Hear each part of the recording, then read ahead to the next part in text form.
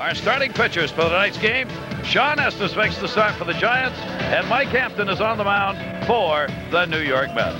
So Giants, Jeff Kent, right here, Kent wins the ball game against the Mets in San Francisco. A walk-off home run for the Giants. And Kent having one of those great years, 102 runs batted in. Alfonzo, of course, having a good year for the Mets, but not quite up to what Jeff Kent has been doing.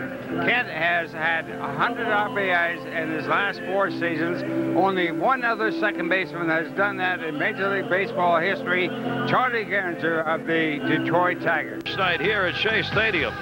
Who else would be involved in our pregame show but Shawn O'Kimmerling? Thanks very much. It hits off the angled retaining wall, bounces sideways, and goes over the fence for one of the more bizarre home runs of the season. The very next night, another strange play at Enron, another fly ball. This time a fan reaches out and grabs it. Should have been a home run, but it ended up a triple. And then last night at Shea, Hamilton, the opposite field shot, bounces into the stands, fan grabs it.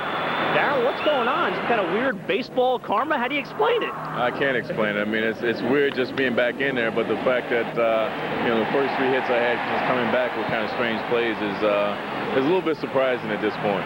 Also in the field in Houston, I think it was Thursday, you're in the outfield, Jeff Bagwell hits a ball. A fan gets in between you and the baseball. Yeah, I thought I had a good chance of catching that, but I guess I don't have the hops like I used to. But, you know, I hit the fan's hand when I came up with the glove, and, you know, I guess it's their side of the fence when it gets over there. But it's been kind of strange for me, but fun as well. The umpires have received the lineup cards. Mark Wagner's got the plate tonight.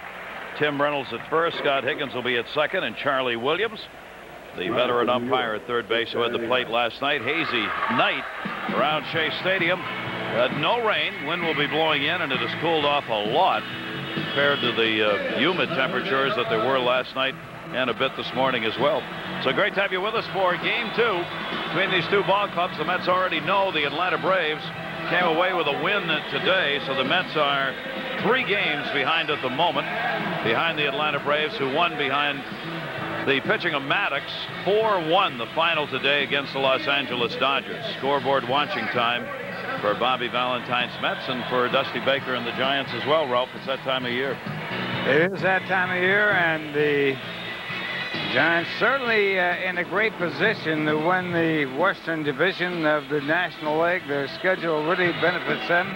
And, of course, the Mets are leading in the wild card race. These are the final scores for the day. Philadelphia winning their ball game, and Atlanta winning theirs 4-1. Cincinnati over Chicago, and St. Louis also defeated Milwaukee. Cincinnati Reds continue to have a bit of a struggle in their chase. Here comes Mike Hampton. He'll make the start tonight, looking for his 12th win of the year. An amazing 8-0 mark in his career against the San Francisco Giants. Has never lost a game to him. You got to be good, and you got to have a little luck when you can put up those kind of numbers direct. Let's take a look at the starting lineup that we'll see tonight for the Giants, brought to you by Dusty Baker and Delta. And there will be some changes in it from last night. Marvin didn't start last night. He'll be in center field tonight. Bill Miller didn't start. He's at third base. Bond's back in left field. Jeff Kent at second. Ellis, Burks in right. Rich Aurelia, the shortstop. J.T. Snow at first base. Bobby Estelle is doing the catching, and Shawn Estes on the mound. And a look at our Tri-State Ford defense here at Shea Stadium tonight. Behind Mike Hampton for the Mets in the outfield, Benny Agbayani, Jay Payton in center, and Derek Bell in right. The infield with a left-hander going for the Giants, Joe McEwing at third, Mike Bordick at short, Edgardo Alfonzo, the big home run last night. At second base, Todd Zeal over at first, and Todd Pratt behind the plate. Mike Piazza not playing tonight. Night game tonight, Saturday night, and a day game tomorrow. What it basically comes down to is Bobby Valentine goes to Mike Piazza, says, which of the 2 days do you want off? You get one of them off, and he chose to work tomorrow. Mike Hampton on the mound for the Mets, 11-7, 3.5 earned run average. This is his 25th start. 158 innings pitched, in which he has given up 153 hits and 75 walks. 106 strikeouts. and he has given up 9 home runs. The consummate competitor. In the lingo of the clubhouse and the dugout, he's known as a foxhole guy. You'd like to have him at your back. He is a real battler and an outstanding athlete. Good offensive player, good hitter, good fielder, runs well. I think his biggest attribute, intensity as a competitor. Mr. Kemp getting ready to go as their leading RBI man will be 4th in the lineup, batting cleanup in tonight's game. The former Met now having a spectacular year at second base for the San Francisco Giants. Ready to go in game 2 for the Giants. Started the day 2 games ahead of the Arizona Diamondbacks, who won their ball game last night. Hampton rocks and fires. Marvin takes it, and we're underway.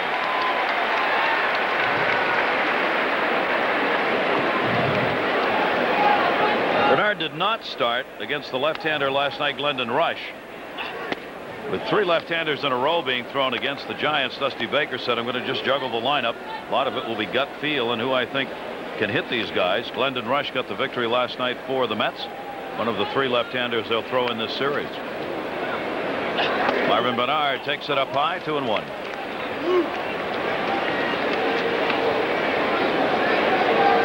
Bernard this season, 203, Ralph, against left-handers. Not a very good average. I was just going to bring that up, and of course the infield does shorten up. He likes to bunt a lot.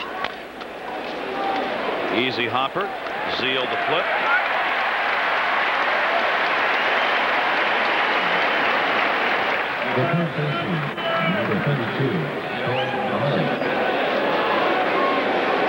They get Bernard, who can cause havoc on the base paths with 15 stolen bases, a guy you want off there. We're talking about Mike Hampton being a good fielder. And one of the keys to getting to first base is getting off the mound quickly. Getting over there and giving your first baseman a good target. And getting your body in control as you get to the bag. You do that by getting off the mound quickly. Bill Miller at third base. Pitchers in that situation that do not do that well, covering first base and the ball hit to the first baseman, get the late break off the mound, and then by the time they get over there, they have to speed up and got their body out of control. Hampton lands very well balanced too, Tom, in order to be able to move. Perfect position. That's why he's such a good fielder. He's got his chest going right at home plate after he delivers. Bill Miller, a switch hitter. Fouls that one back. Batting .333 right and .254 left. 7 homers on the year. One of the things about Bill Miller, he spells his name the way Don Mueller spelled his name. Mueller, of course, a New York Giant baseball player and one of the outstanding players they had when they were playing in New York. But he pronounces his name Miller, not Mueller. Sure doesn't look like it, does it? M-U-E-L-L-E-R. That's one of those you got to get to know him before you really know how to pronounce his name. And a strike on the inside corner. He was heading to first. Well, the Giants were complaining about the inside strike that was called against them in last night's ball game. Here again, the pitch on the inside part of the plate called a strike. He was trying to buy ball 4 there. And that one will be foul outside of third. This has the potential to be just a great pitching matchup. 2 of the top 10 ERA men going at it. Hampton is 9th in earned run average, and Shawn Estes is 10th. They are both quality, dominating pitchers when they are on, and both ground ball pitchers when they're on. 3-2. Either hit it or get hit. Well, by this year, we have seen more and more of those situations where guys foul off balls that if they don't get the bat on it would probably hit them right in the middle of the chest. Well, the new theory in hitting that they're using more and more, and I don't really know why, is the fact that they dive into the ball. And so their bodies are going toward the right field side of the field. And they can't get out of the way. And they're subject to those. Hampton a K.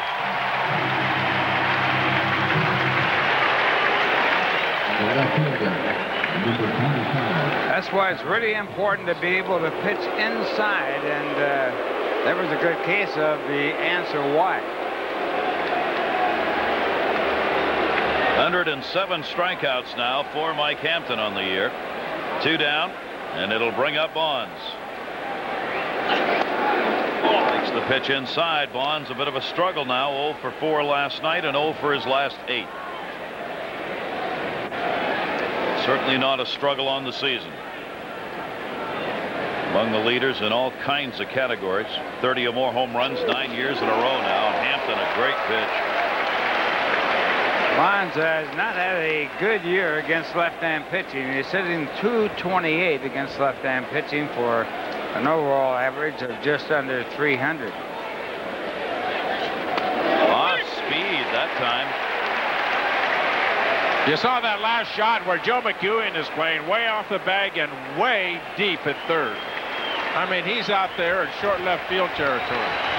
Where do you play Barry Bonds? Playing the pull, obviously. Mets employ that shift every time he's up, and Hampton pitched away from it that time, and it goes 2 balls, 2 strikes. And you might wonder and say, why doesn't he bunt to get on? But when you bunt the ball, you can't hit a home run, and he is one of the best. If he bunts, he gets fined if I'm the manager. I would say, another good reason. What are you doing to me? 2-2 delivery to Bonds. Sidearmed him a bit, dropped down. Hampton wanted the call, didn't get it. 3-2. There'll be a certain pitch in a sequence that a pitcher wants, and this is the one Mike Hampton wanted. The other pitch on the outside part of the plate was a setup pitch. That may have just missed inside, but that's the pitch that he wanted to get Bonds out on. 3-2 fastball, and they walked him. So Bonds is on, and for Bonds, that'll be his 79th walk that he's received this year. Hampton up there among the leaders in walks, the 4th most among National League pitchers, but much of that came in his first 8 starts of the year. Bonds on, 1 down, 2 down rather, no, 1 away, and Kent coming up, 2 down. I'll get it. Hang on, first inning. Give me a chance. It's Irish night. It's Irish night. I started early. A 2-strike count. Runner at first base, 2 down. Here's the RBI man. That's right, 2 down. Thank you. Appreciate the help in the truck on that. And Kent launches that one into left center field, and he's got a base hit. Well, that's an 11-game hit streak now for Kent, who went 1 for 2 with a couple of walks last night in the opener, and leads it off with his first at-bat in a single. Right fielder, number 23, Ellis Burks. Well, Kent right here shows why he's hitting .338 before that base hit. He hits the ball right out the fist and loops it over the shortstop's head, and that's when you're having a great year, which he is having. He's really having a MVP year. 4th straight season with 100 RBIs. Only Charlie Gehringer has done that more times. Charlie did it 5 straight years for the Tigers back in the 30s. Well, every offensive category, he's among the leaders. So here's the chance for Ellis Burks with 2 down. Hampton got the first 2 outs, then the walk to Bonds and the single by Kent. Burks had a 2 for 3 ball game last night. He has moved in and out of the lineup. Try and keep him as fresh as possible. He's played in 85 games, 270 at-bats. Compare that to some of the others who are like Jeff Kent, over 400 at-bats. Dusty Baker just moves him in and out of the lineup. Kent doesn't move in and out of the lineup at all. He's playing all the time. Burks is hitting .424 against left-hand pitching, and he's hit Hampton well. 3 home runs and a .224 average. 1 ball, 1 strike count with 2 on. Burks trying to deliver early in the ball game against Hampton. The 1-1 is fouled back, and a 1 ball, 2 strike count. The old adage of baseball, if you're a pitcher, is get the first out in the inning. Now, Mike Hampton fell behind Bernard. He fell behind Bill Miller. 2-1 to Bernard, 3-1 to Miller. But what happened, he got the first 2 outs in the inning. And how do you get out of an inning when the other club gets a walk or a couple of base hits without having them score? You get those outs early. He's 1 pitch away from it right now. 1-2 delivery. And that's going to be caught. Mike Bordick.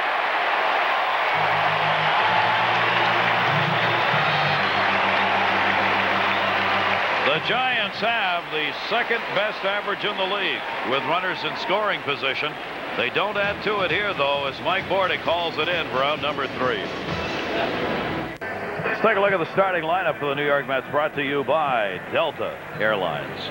Mike Bordick will lead it off. Derek Bell, Edgardo, Alfonzo, Todd Zeal batting cleanup, Benny Agbayani, Jay Payton, Todd Pratt doing the catching. Joe McEwing's in at third base to start, and Mike Hampton on the mound. Shawn Estes, 27-year-old left-hander. Ready to go. Mike Bordick back up into that leadoff spot in this game. He moves from one day to one day in the lineup, depending on the day and who's pitching and who's playing. Bordick, Hamilton, Agbayani, all in that leadoff spot at different times. And Shawn Estes outside, 1-1.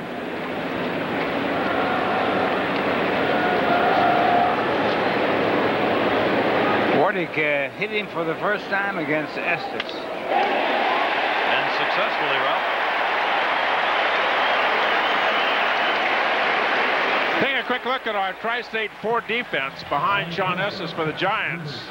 In left field, Bobby Bonds, Marvin Bernard in center, Ellis Burks in right. Around the infield, Bill Miller, Rich Aurelio, Jeff Kent.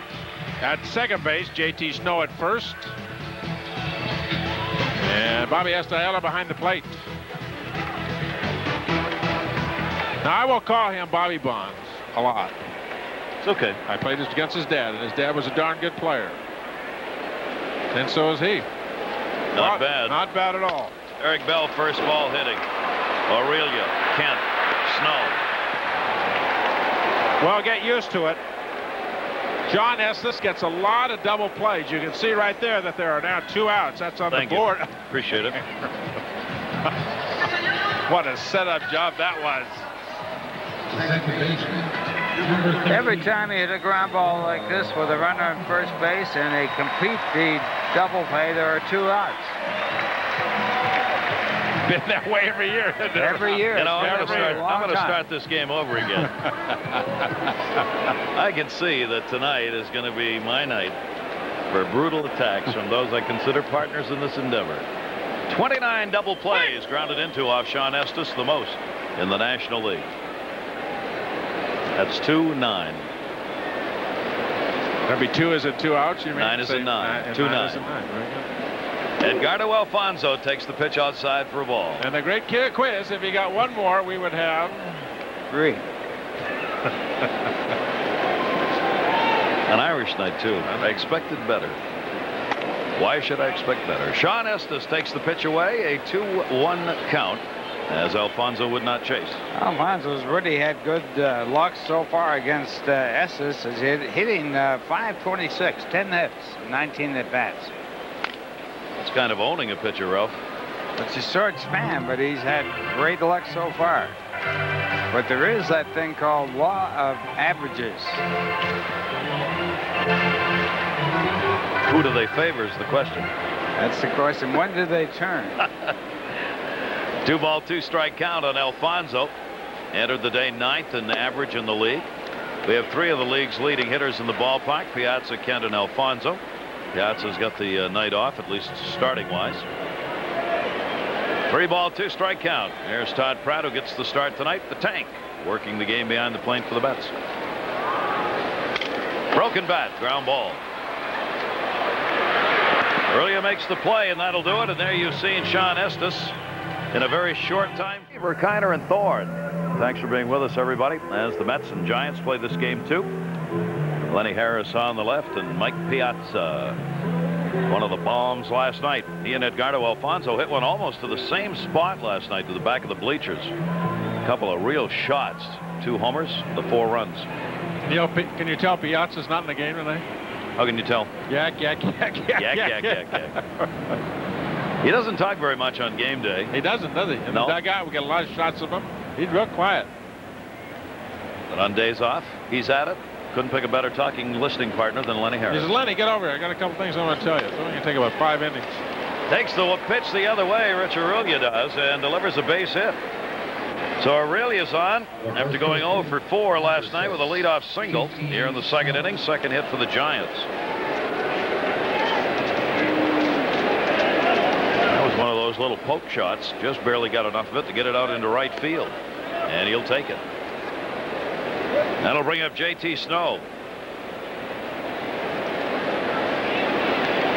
Left-handed hitter against the left-handed pitcher. Used to be a switch hitter. Gave it up. Tough as that. To change and not be a switch hitter anymore, and now look at lefties from the left side. There's only one thing that makes you do that. It's because you can't hit right-handed. You know what it is? Looking at that number on the left there and seeing a couple of real low numbers in the first 2 spots. That's right. It'll put you over on the other side. Hit 231 off left-handers last year. He's hitting 284 off them this year.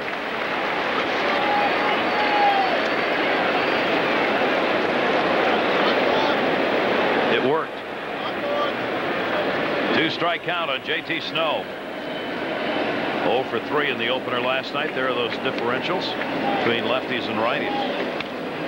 Off the end of the bat. Hampton went away from him. 0-2 still. We talked about Hampton being 11-7 this season. Looking for victory number 12. And when you look at, well, he had a great year last year, 22-4, 18 games over 500. Put in perspective, he lost his first 3 decisions that game in Tokyo. Since then, he's been 11-4. Gets away, hit him. Snow is hit by a pitch, and Hampton in a bit of a problem here in the second inning as the first 2 Giants are on. As Gary talked about before, there's one Achilles heel for Mike Hampton. Now, he does not give in to anybody. He's very aggressive.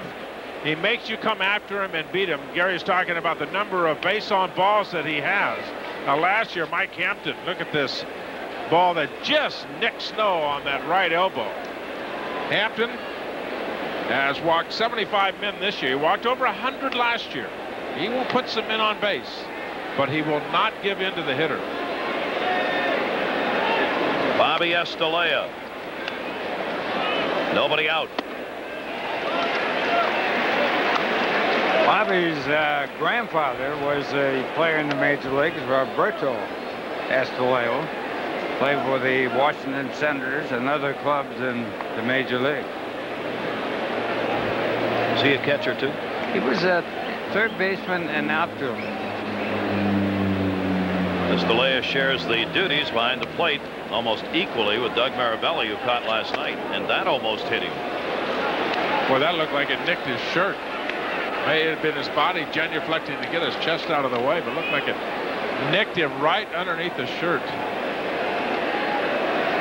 Puts up big numbers against the Mets this season. 3 for 7 and 6 RBIs, including a grand slam, consistent with his career average 381 and 5 homers. Against the rest of the league, it's 226, 381 against New York. Estelea out in front of that one, 1-2.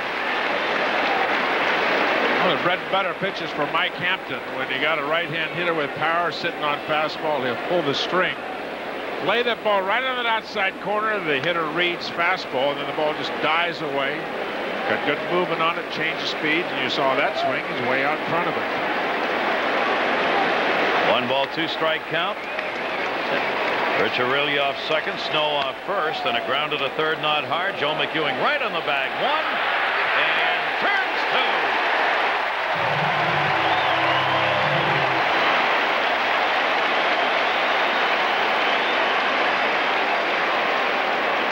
Boy, oh boy, with this ball club, you just get very used to seeing good defense played by the Mets. Here, an excellent play by McEwing. Keeps a foot on the bag, full composure.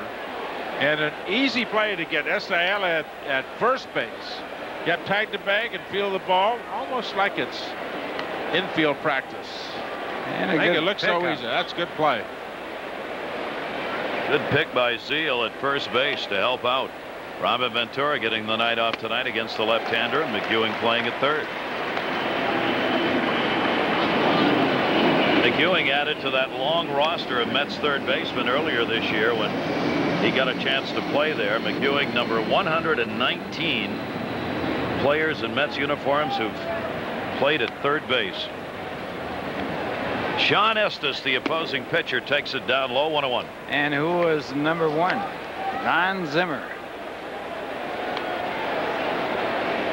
Why did it take so long to find a third baseman over the... They're still looking. Man, that's a lot of folks to be playing there since '62. They found one there, and Robin Ventura, a Gold Glove, no less. Estes, slow roller, will go foul. Two pretty good hitting pitchers in this game. Shawn Estes, .239 hitter. He's had 11 hits, including 4 doubles, a home run, and 10 RBIs.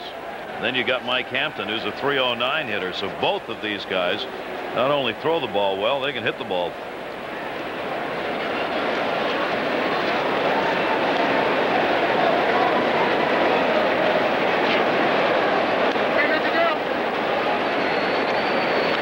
Got it in May against Montreal, and the 6th Giant pitcher ever. 2 down. Runner at second base. That's J.T. Snow.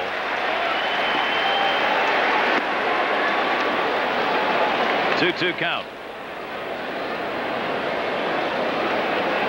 Top of the order. Bernard waiting on deck. Giants have struggled a bit against left-handers. They're 12-14 against the lefties.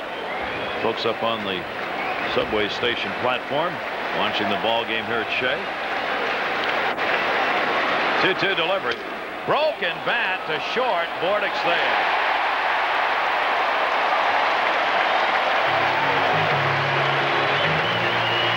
I can go right. I can go left. Mike Bordick. Runner left on. 1 hit. The week will continue tomorrow, Sunday, with Jewish Heritage Day. There'll be kosher food stands throughout the stadium. Singer Yoel Sharabi will perform pregame-wise. And for tickets, you can call 718-507-TIXX or get them on the web at Mets.com. That's Jewish Heritage Day tomorrow here at Shea.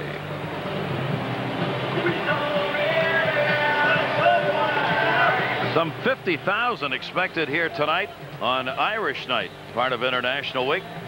There's a big advance sale. The weather may hold down a bit on the walk-ups, but a big crowd tonight at Shea Stadium for this game against a team that always draws well in New York, with a great history of the Giants, of course, here in this city as well. And some innovative signs as well. No score as we go to the bottom half of the second inning. Zeal, Agbayani, and Payton due up. Mets have won their last 7 games at home. They are now 38-18 here at Shea Stadium this year.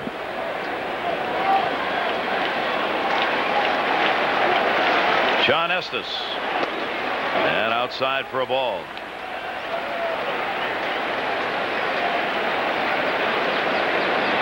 Only the Giants and Arizona, who have 39 home wins, have more home wins than the Mets. And the Giants started out by losing their first 6 games in their new ballpark. They're loving it now, aren't they? You know, they really found out how to play in that ballpark, because it has strange dimensions, and they really found out that the wind blows in from left. You play the outfield a different way than you normally play it, and they've learned in a hurry, and they figure that it will take another year for the opposition to really figure that out. The other way by Zeal, deep towards the wall, back and up, and what a catch, Ellis Burks. Robbing Zeal, probably of a home run. Speaking of learning how to play ballparks, this isn't Burks' yard, Ralph, but he got this one. It's really a great play, and the ball looks like it's going to be out of the ballpark, but Burks goes back to the wall and takes a home run away as he goes high above the fence to make the catch as he crashes into the fence. That patting on the fence does help. Great play by Ellis Burks. Veteran outfielder hauls one in at the 3:58 mark. Just kept it out of the garden in the bullpen. And a strike taken by Benny Agbayani. You got a couple of right fielders in this ball game, almost clones as far as being veteran outfielders, very intense players, good defensive outfielders. That's the kind of play that Burks just made.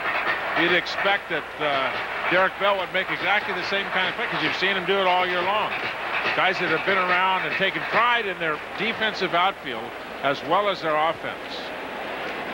They are two veterans, 35-year-old Ellis Burks and Derek Bell of the Mets. Agbayani, center field in the 0-2. Marvin Bernard. You come to the ballpark and you look at numbers of the ball club that you're going to play, and you think of Shawn Estes. Well, what does he have? And one of the things you do, you look at the number of home runs that he's given up. He has only given up 6 home runs this year, and this is his 21st start. Well, when you see that number, you say, all right, he's hitting the bottom half of the bat. How's he hitting the bottom half of the bat? Well, he's got sinkers and a good changeup. He used to be the kind of pitcher that liked that throw-seam fastball up at the top of the strike zone and used to give up more home runs.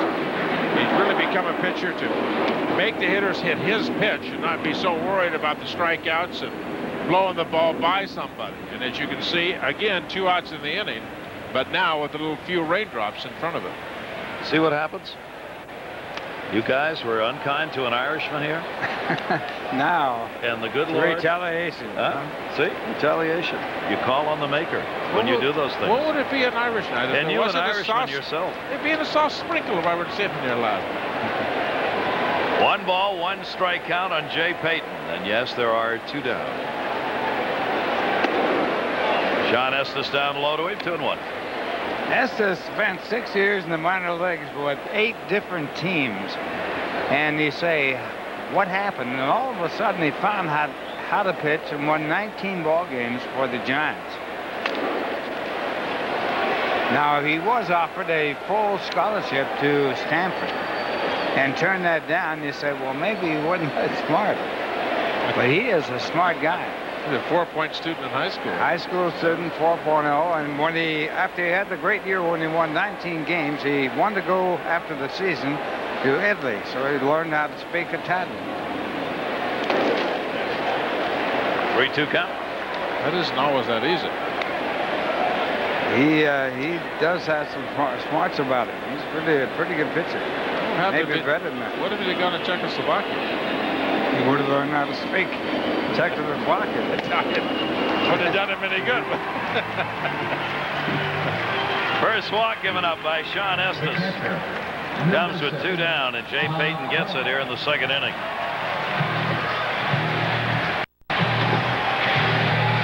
Now Todd Pratt will come up against the left-hander. Estes has had shoulder problems. In fact, he had shoulder problems at the start of this year and had to regroup from that. He had a shoulder injury back in '98 that limited his availability that season. Estes has had, talk about up and down years. Ralph talking about that 19-5 year. That was in '97. The next year was 7-12. And then last year, 500 ball, 11-11. Now back with that 11-3 mark, and an ERA has dropped down by more than a run per game from last year. Pratt takes a strike outside, 1-1. I was talking to Dave Righetti before the game about Estes. You know, Dave, what's the difference with him now as opposed to last year? He's just not trying to embarrass everybody. He wants to. One time he had a great curveball. I mean, he had that left-handed yellowhammer, off the table kind of curveball. Right back to it. And Pratt, he is retired. That'll do it. No runs, no hits, and a base runner left on. We've completed 2 with the rain coming down here at Shea. Giants and Mets no score. Oh my gosh. Even bobblehead doll man, sometimes known as Tom Seaver, had to be covered up here. Wait, who's writing on there? Who did that? Oh, yeah. That is Tom Seaver right there. Number 41. Look at that, huh? The resemblance is what... I'm not... No, come on. They're covering the field here. It's Irish night. Sure. We don't need the bobblehead doll. Well, you know. The 2 outs thing didn't bother you when it was coming this way, though, did it, huh? Yeah, right. Okay. As you see, we have a rain delay. And while those 2 get married, doesn't it look like a wedding gown? I'm getting a little worried. There aren't any outs. We'll come back and try and get them. We'll be here. Cheers.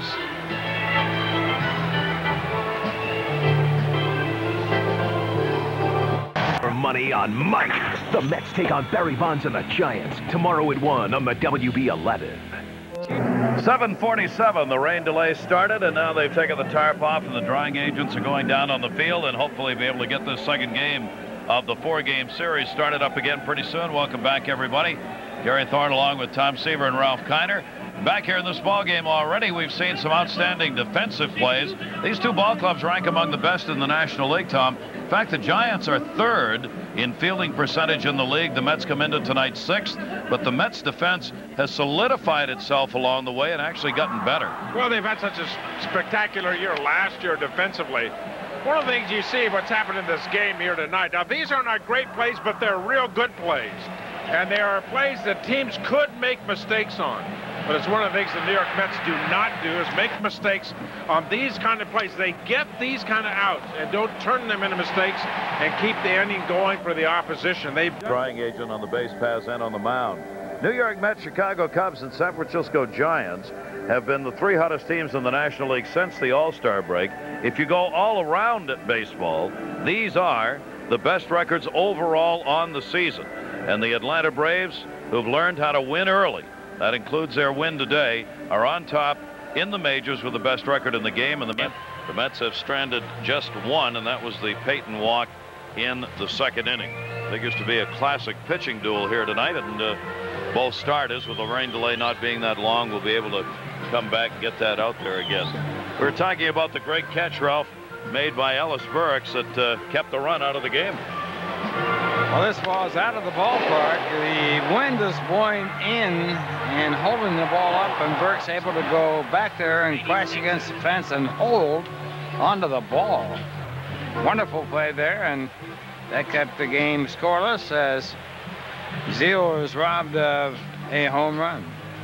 Ralph, I was asking you before we were talking, one of the things that surprises me that's happened in the game, Major League Baseball, after the All-Star break, the offensive numbers are going down.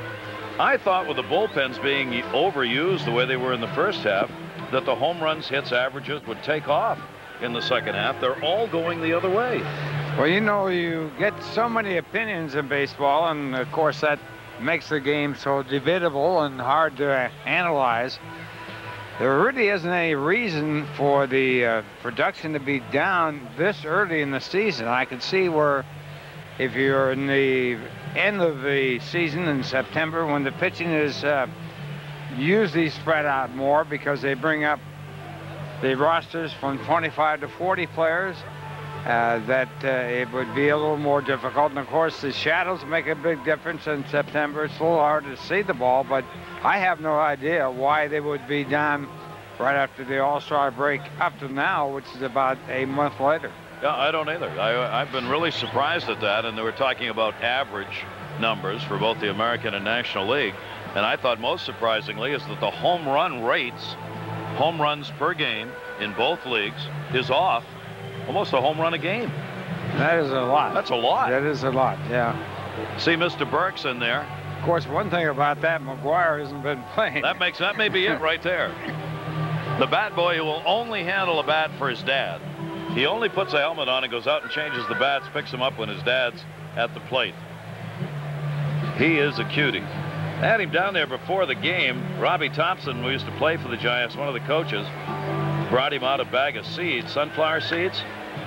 And I was sitting next to him. I said, you like the barbecue? Yep. You eat those all the time? Yep. Can you spit them out? Watch. He's got it all. And he fired it. I mean, he looked like a machine gun going with the shells of the seeds before the game down on the bench. He's a 5-tool player. He's a 5-tool player. And don't get in his bubble gum either. He's got a little case of gum down there nobody touches. All right, we are ready to go. There you see, he's going for the gum now. That hat fits well, too. 39-minute rain delay. And Mr. Burks ready to play, so are we. Hampton against Marvin Bernard. And we're underway with a strike on the outside corner. Third inning, top of it. Nobody had come to the plate. in this inning for the Giants before the rains came. Bernard grounded out his first time up. 0 for 3 in the series, bounced away by Hampton. So Tom Seaver, how difficult is this for the starters? One of the things you do, you go in the dugout, in the clubhouse, you put a new shirt on, dry off, get dry stuff on your arm. And it goes longer than, well, whatever everybody individually got to judge how long that might be. You can go out in the runway, play a little catch, change your shirt again, keep the blood flow into your shoulder, into your legs, etc. 45 minutes, hour might be the cutoff, but depends on the individual. But there are things you can do to keep yourself ready for when you go right back out there. A lot of pitchers go in there on a rain day, sit and don't do anything. Right off the mound and into center field. Marvin Bernard's got a leadoff single there in the 3rd inning. Of course, one of the problems, Tom, with you modern-day ball players, when we had a rain delay in the summertime, there was no air conditioning. You never did cool down. You really stayed warm because the clubhouses had absolutely no air conditioning. They were hot. Do you have electricity? Some of us had candles, but later on, some of the richer clubs had light bulbs and that sort of thing. Fans that you can turn on? Ralph makes a good point. Air conditioning is you got to stay out of that. If you're pitching and you want to get back in there, you got to stay out of the air conditioning. The biggest thing is get all the stuff, any clothing on you that's got any moisture, perspiration in it. Just get it off, put dry stuff on. Take that old wet stuff and throw it in the dryer and put it on later. You may stink in the last few innings of the game if you get that far, but you got to get it dry. You're talking about the actual aromatic smell, not the pitching performance. Hopefully, yes. Yeah. You'd rather, Physical. That's right. You'd rather the physical order rather than the physical order of pitching poorly. If a pitcher has his choice, believe me, he'll take the pitching performance. The heck with your teammates. Let them worry about it in their air-conditioned cars. Bill Miller with a 2-0 count on him. Showed bunt that time. Not here. Behind first Zeal, Alfonzo's got a better angle. And Bill Miller's retired. He did not get Marvin Bernard moved up from first base. And Bonds gets a few boos.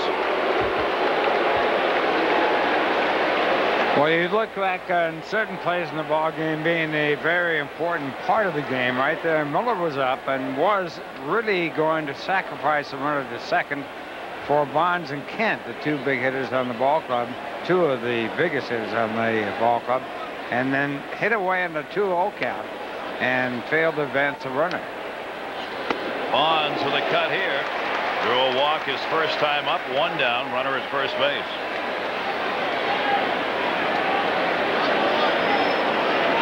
Ever dangerous when he gets his chance at the plate.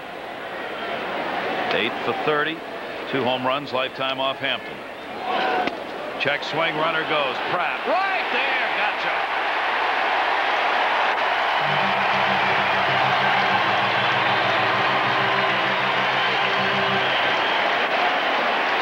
Right on the money by Todd Pratt. Neither one of these 2 clubs have much team speed. They're down as far as stolen bases in the National League. And when you put Todd Pratt in there, you get a catcher that can throw right on the money. Very strong throwing arm. I'm surprised that the Giants didn't hit and run with Bill Miller after that. Get the butt down.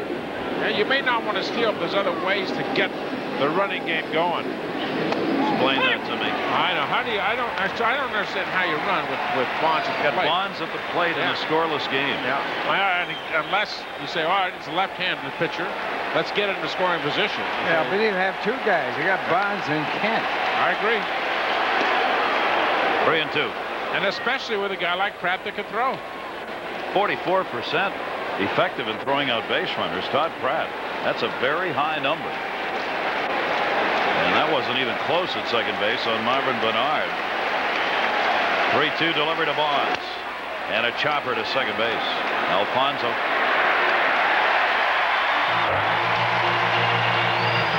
No runs, 1 hit. Todd Pratt with a big hand for Hampton in that inning. Here's our Toyota out-of-town scoreboard. Atlanta won today. Mets now trail them by 3. Cincinnati losing their ball game. St. Louis won theirs, so they gained another game on the Reds. 5.5 now for the Cardinals in that lead. Another game's going on tonight. So Atlanta's got a 3-game lead over the Mets. The Cardinals in the Central a 5.5 over Cincinnati, 8.5 over the Cubs. The Giants lead Arizona by 2, and the Dodgers by 6 in the West. Shawn Estes, 11-3. Goes to work here against McEwing, who'll get his first at-bat, then Hampton and Bordick.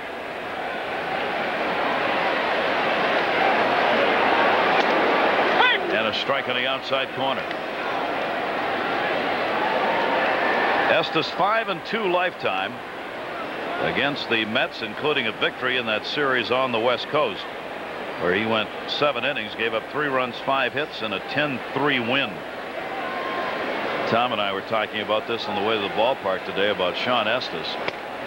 The run support he gets, he could be a 30-game winner. He leads the majors, gets 6.6 runs per start. Nobody gets more. In the games that he's won, Gary, 11 games, he's got 9+ runs per game. 9+ per game.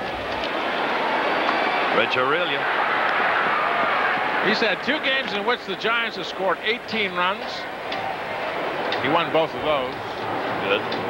And he had 1 game where they scored 12, and he won that one. He won both those 18-run games. Huh? He hung in there, Pretty baby. good. Little help from the pen. And one of them was a shutout. Really? 18-0.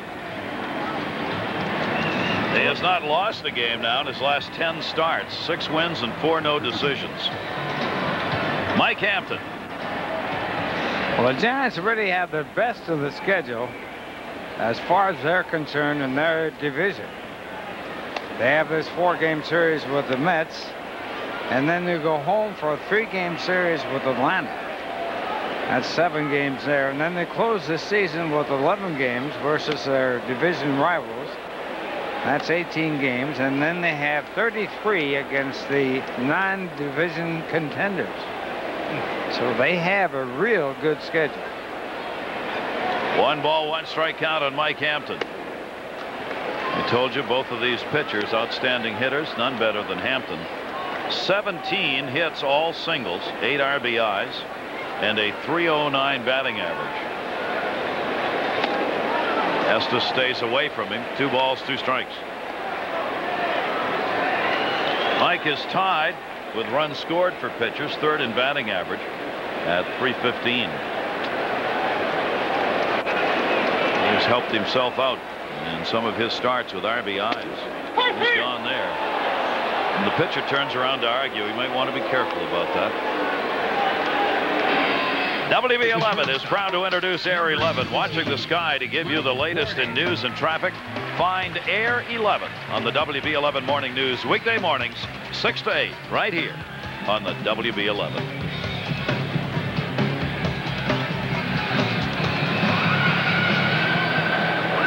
Got to be careful, Gary. You're exactly right on those strike 3s, those called strike 3s by the umpire. Turn around looking at him. You're only 1 out. There's 9 guys in that other dugout that you want to get out. I think he had some wet shoes, so he's changing shoes, Tom. He heard you. Driven deep by Mike Bordick. Left field, looking. Goodbye, Mike Bordick, a home run.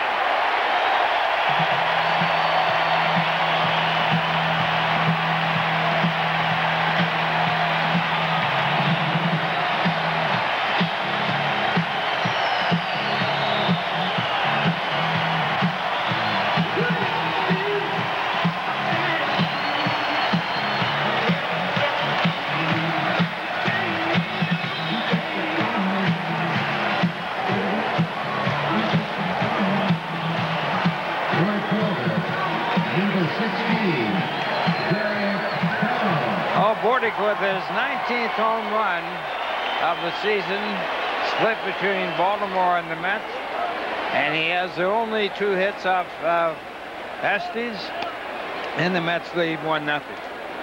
3 home runs now as a New York Met for Mike Bordick, his 5th Met RBI, and there aren't many home runs given up by Shawn Estes, only 7 on the year, and that was number 7. Came with 2 down here in the 3rd inning for Bordick. Estes has given up all 7 homers to right-handers, none to left-handers. And the Mets jump out on top on just their second hit. Outside to Bell, 2 ball, 1 strike count. He hit into a double play his first time up.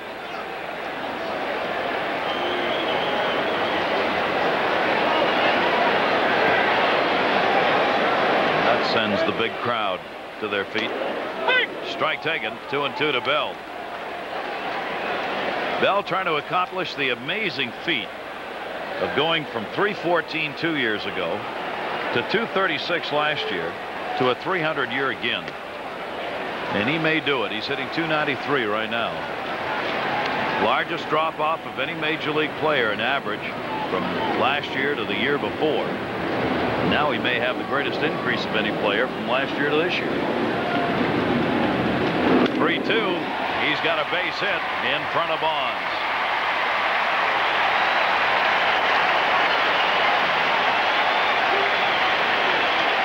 Now there's 2 pitches that Shawn Estes has gotten up in the strike zone. The pitch to Bordick was just about, mid-thigh high, maybe about belt high, and that was up and in. May have broken his bat. Looked like he got it above the waist.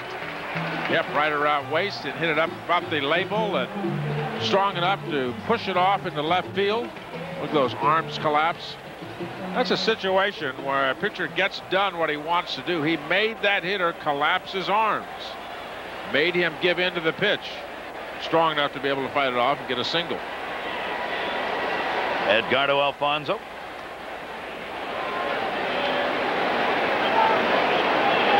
Mets now with 3 hits in the game, 2 in the inning. Alfonzo grounded out his first time up.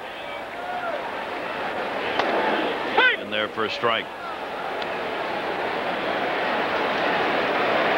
Estes has a huge differential between Pac Bell Park and on the road this year.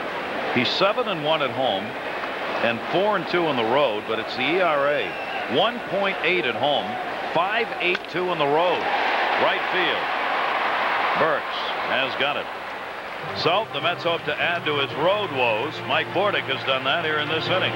A run on a couple of hits. The blow coming by Bordick. His 19th home run of the year, putting the Mets on top 1-0. Tampa Bay, another game's going on. Central, Chicago continues to lead Cleveland by 8.5. Seattle with a loss today. Oakland gains a game. They are 6 behind Seattle. Oakland ended a 6-game losing streak today.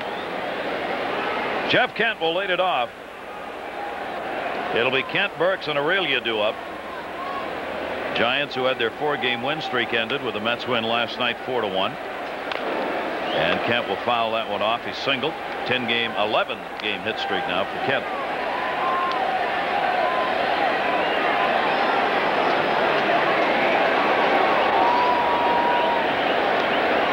Kent with a chance to be the MVP in the National League, a good chance.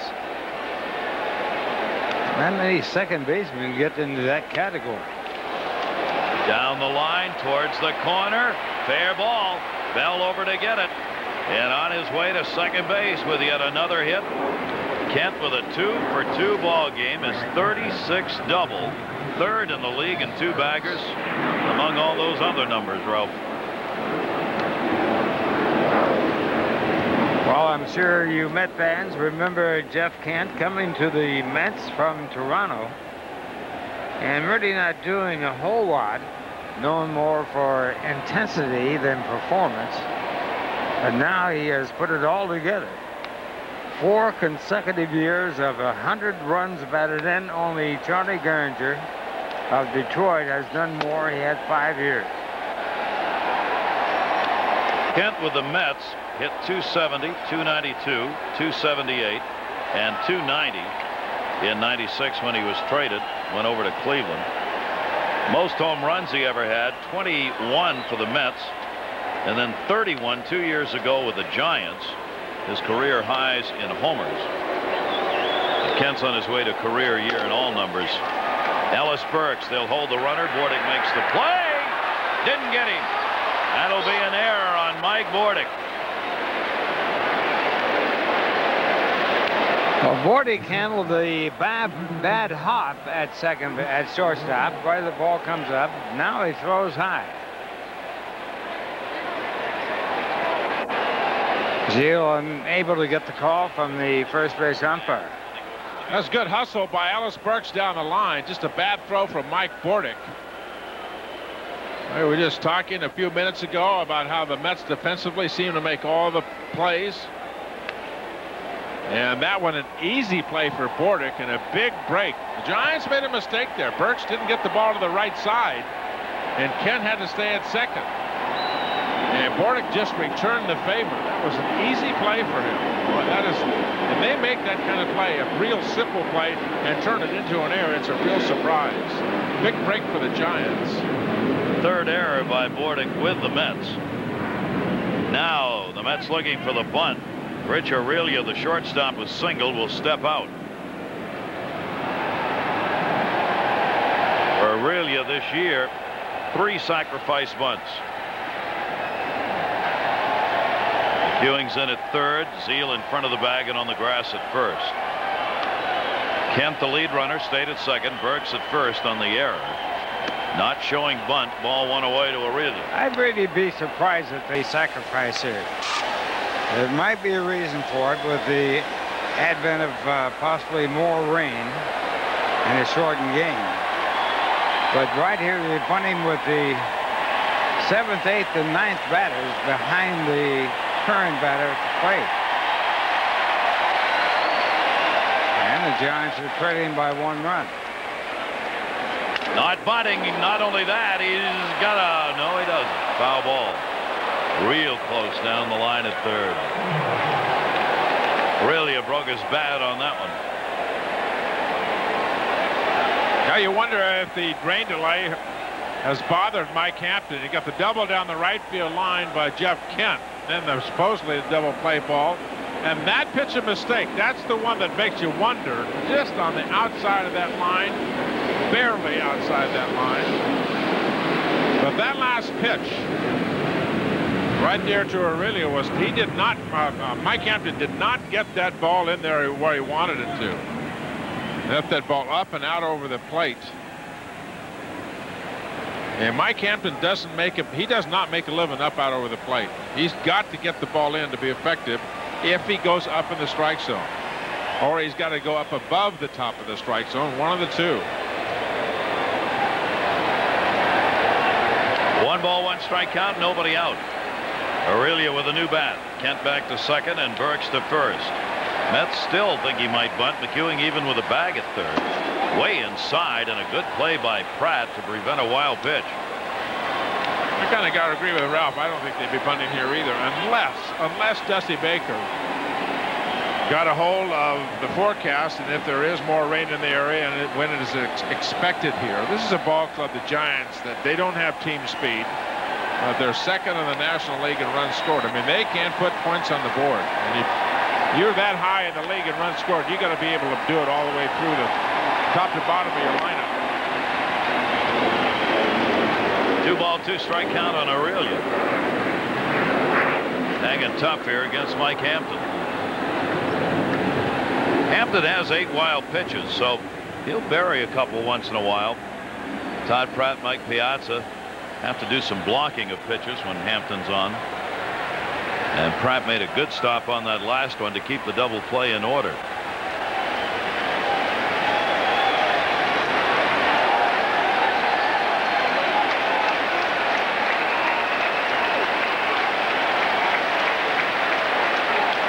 Two count on Aurelia. Jammed him again. McEwing only plays at first. Same effect as the bunt. But the runners moved up 1 away. Not what he wanted, though. Well, he got the minimum of what he wanted. He wanted to hit that ball back over McEwing's head, try and get a double down that left field line, but a good pitch, that cutter on the inside part of the plate. That one got in there. That one got all the way in there. Right up above the trademark, and an easy ground ball to McEwing. Made the smart play going to get the 1 out at first base. Here's a man that Hampton wants to get and really has to get right here. Left-hand batter against the left-hand pitcher. JT Snow inside for a ball. You're exactly right, Ralph. You know, and it's a selection of pitches. There are some pitches that a pitcher will use where you want the hitter to hit the ball. There are other pitches that you use when you want the hitter to swing and miss, if you can accomplish that. There are certain outs in the inning that you want to have the hitter put the ball in play, and other ones that got to come by strikeout, and this is one of them right here. Hit him. No chance to get out of the way of that thing. Second batter hit tonight by Hampton. So he's 2 for 2 against Snow. Take a look at it again. No escape from this one. That's where you throw when you want to really hit somebody. When you're getting revenge, you throw behind them because the body reaction is to move back into the ball. That's where you throw when you want to hit somebody. He did not want to hit him in that situation. No, that's the wrong time to hit him. Oh, just a huge mistake right there. All you had to do is read the reaction from Mike Hampton. You knew it was a mistake. Bobby Estelea has already had 1 grand slam against the Mets. That one is fouled off for a strike. He put one out in the series. Played in San Francisco. And Estelea's got the bases loaded here and 1 down with the Mets leading at 1-0.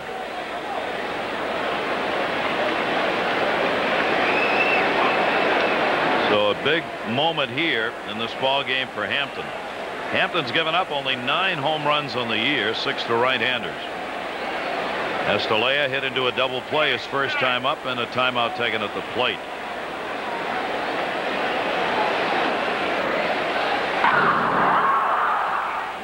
Estelea with a grand slam home run against Rush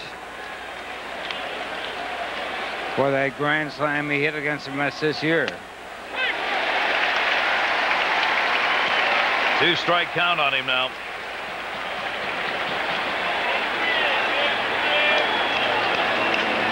Bobby Estelea. Amazing how Dusty Baker's divided the time up between these 2 catchers. Almost 50-50 this year for Doug Mirabelli and Estelea. 0-2, bases full. Missed down low. What's happened is the catchers have their own pitchers. Estelea has caught 90% of the innings of Ivan Hernandez and Shawn Estes. Mirabella's caught 94% of Kirk Reeder and Mark Gardner.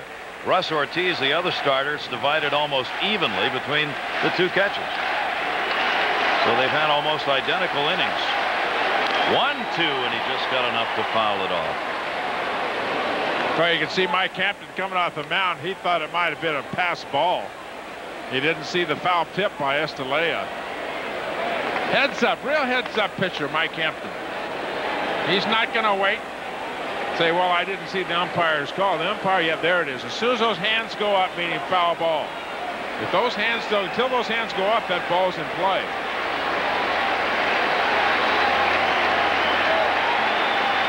The count on Estelea. Just somehow got a foul ball out of that.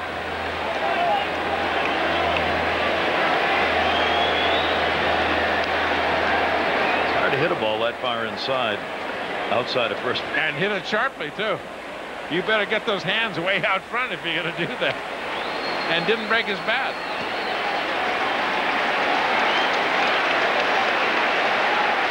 That's a turn 1 double play. They're looking for another right here.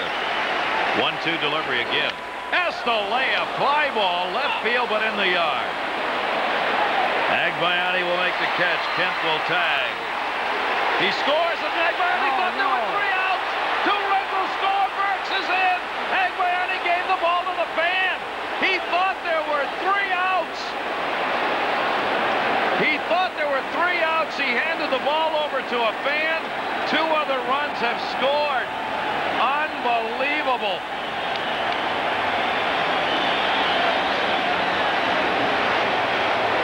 Well, it happened a few years ago against Larry Walker who handed the ball to a fan in the stand, and a run scored from third base as he tried to get the ball back as Benny tried to do here.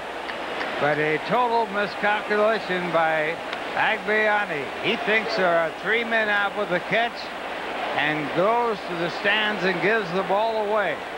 And another run scores that would not have even moved to third base if he had known the count. Do you see the fans down there put their fingers up, 2 down? Watch this. He hands the ball, starts off. A fan a couple of seats away goes, 2 down, 2 down. Look at the poor kid. What? What? Look at the eyes on that child. Oh, my gosh. Now, Snow has moved all the way over to third base. And here is Shawn Estes. You've seen one of those 1 in a million right there. I don't think I've ever seen that. I've never seen it. I can't believe it. I mean, anything can happen. Wow. It's a 2-1 game. Giants lead, swung on and missed by Estes. It is called a sacrifice fly and an RBI for Estalella. And then this poor kid who had been picked out. Look at the man sitting next to the kid. What are you doing? Oh my gosh. A sacrifice and an error. This kid will be on the news tonight. Forever. This play will be on the news for a long, long time. Holy mackerel. He'll get another ball. Shawn Estes wanted hopefully not from Benny. No. Swung on and missed. Mike Hampton gets the strikeout, but an amazing embarrassment for Benny Agbayani. The Giants have a 2-1 lead, 1 earned, 1 unearned. So you had a line score, and both of those runs end up being unearned in that 4th inning. 2-4-0 for the Giants, 1-3-2, and you have seen a moment that you may never see again in baseball unless you see this one repeated. I mean, this just doesn't happen. But Benny Agbayani believing that there were, in fact, 2 outs when he caught the ball. There weren't, handing the ball over. The fans hollering at him there are only 2 down. Goes back to get the baseball. Well, that's one of those mistakes that you're going to live with the rest of your life.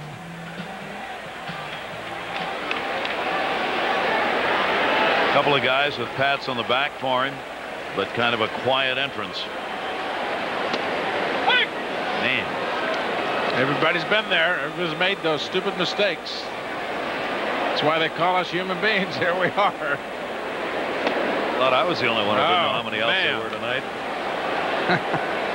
You know, the poor guy's got to go in there, and it obviously gets booed here for making a mental mistake. But he did get pats on the back from some of the people, and some people don't. You know, they don't. You don't know if his emotions are such. You just leave him alone, too. That's not, you know, they don't go up to somebody in that situation. No, it's okay. It's okay. Just leave. Okay. No, it's not okay. Just leave him alone. No. Hang with him. It's all right. Everybody makes mistakes. Zeal robbed of a home run his first time up by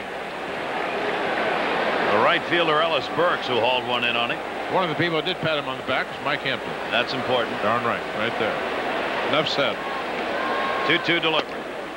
Shawn Estes outside. So a 2-1 lead for the Giants on 2 unearned runs, with 2 errors committed by the Mets in the 4th inning. Well, the one thing about that, words will not help you at all. And the only thing you say is, we've all done it. Now forget it. Toward short, Rich Aurelio.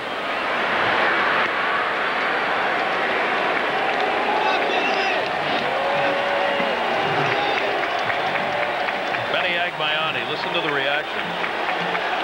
Well, here's Benny coming in thinking there's 3 men out and the inning is over. And he hands the ball to that fan. Now, there's a fan there with 2 fingers up, meaning there are only 2 men out. He reaches back, gets the ball, but it's too late.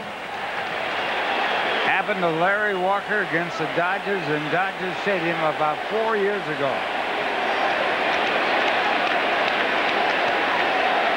Fans trying to make Benny feel better. Pretty nice hand, and now the Benny chant.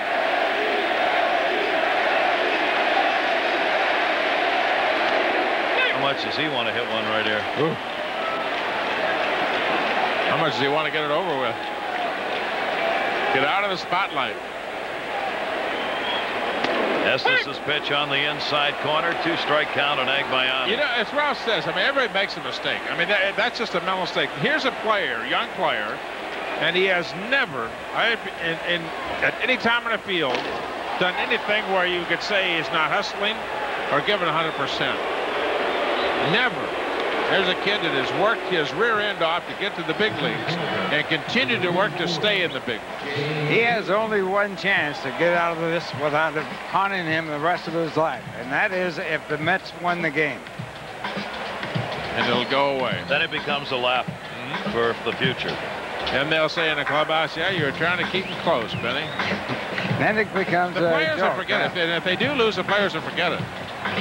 Players will forget it. It'll be tomorrow if it's a brand new ball game and it's gone. But it's the replays and TV and highlight films. It'll be there. He's made the forever highlight. Yeah. But Ralph's point is, if they win, it's from the negative standpoint, it's gone. 2 down. Here's Jay Payton. Big cut on a heater. Payton drew a walk, the only one given up by Shawn Estes so far.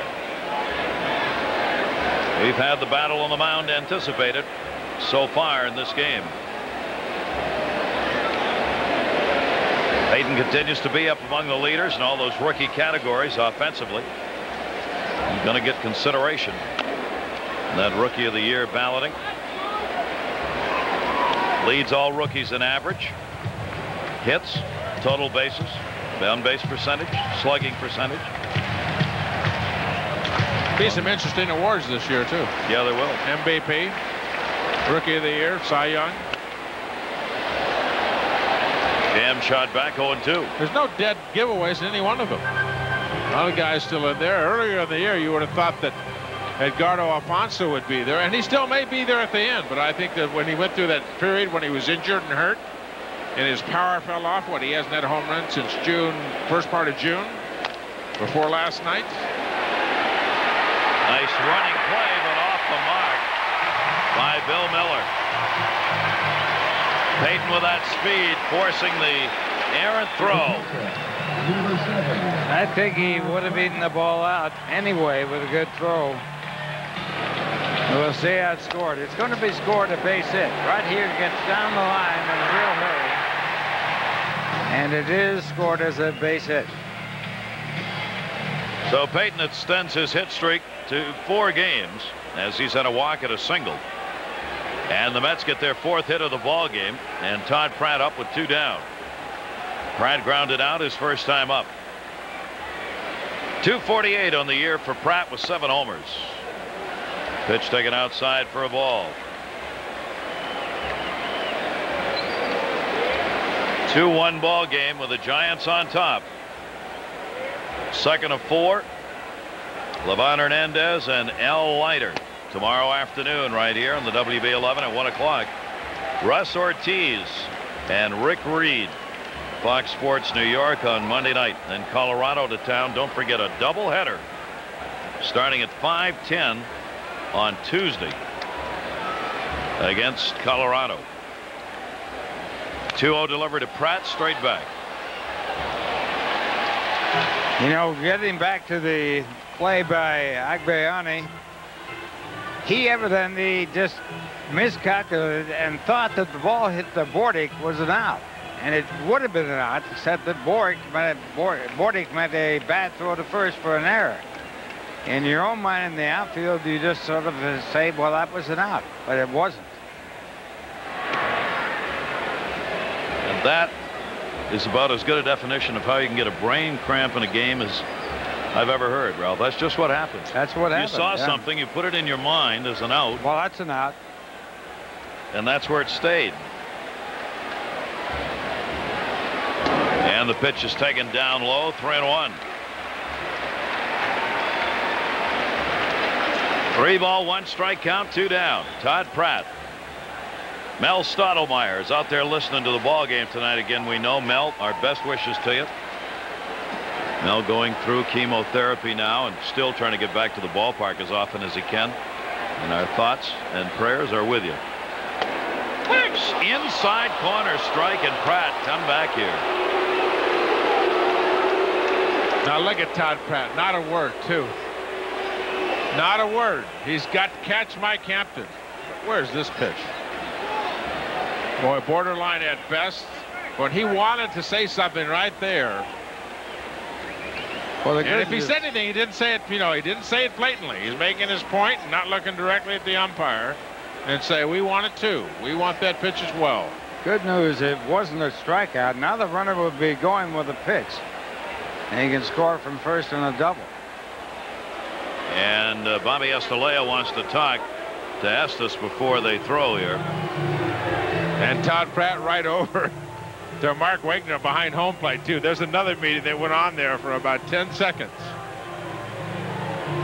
Everybody's looking at the mound because of the pitcher and the catcher.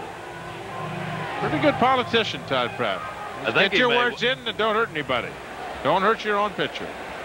And the catcher goes to the mound. Yeah, he goes over and has a final word about that 3-1 pitch. And Wagner looked like he was laughing. Yeah, might have been.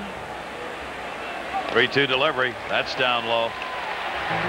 Second walk given up by Shawn Estes. So Pratt gets the walk after all. That kind of pitch there, 3-2, not even close to the strike zone. You got the feeling Shawn Estes didn't want to pitch at all to Todd Pratt. They got Joe McEwing. Certainly not as much power as Todd Pratt at the plate. Estes with a 1-run lead. That 3-2 pitch not even close. Joe McEwing will get the chance. First and second, 2 down. Starting at third tonight, his 5th start at third base. Bobby Valentine coming over to see Benny Agbayani. 2 down. I give Bobby Valentine a lot of credit on that. He waited until he believed things had kind of settled down. The attention was off him. Hoped he wouldn't probably get on camera. And he's talking to him right now. You see Benny shaking his head, but Bobby's doing it nonchalantly. When Benny went in the dugout, went by Bobby Valentine. Bobby didn't pat him on the rear end, didn't pat him on the back. Just let him go. Let him cool off a little bit. And Bobby Valentine has been at Benny Agbayani's corner since day one, since they were at AAA together. Made his point and just moved away. 2 down, 1 strike count. McEwing towards the middle, but Aurelia's there. And that will be the 3rd out. No runs, a base hit. Mets leave 2. They're stranded 4. 4 have also been left on by the Giants. Manhattan. Tom Seaver, Ralph Kiner, yours truly, Gary Thorne, Benny Agbayani back out there. As Tom said, just wants it to go. Mets needing a win to remain 2.5 games behind the Atlanta Braves, who won their ball game today. And here's what they watch this. After they warmed up in the outfield, Benny sent the ball to the ball boy, who took it over to the young man and gave it to him. Nice move. It was nice. 2-4-0 for the Giants, 1-4-2 for the Mets. Both runs by the Giants unearned. Top of the order, Marvin Bernard, who's had a single, 1 for 2 in the ball game. Now answer this, Gary. Does that boy that got the ball, does he get an assist on that play? Yeah, I think he gets an assist on the error. He also got a big surprise. He was in the play. And his 15 seconds of fame has been assured. Pitch is taken inside. 1 ball, 1 strike count. We would advise him now to go read Marshall McLuhan. Any book by Marshall McLuhan that young man should pick up and read. 1 ball, 1 strike count on Bernard.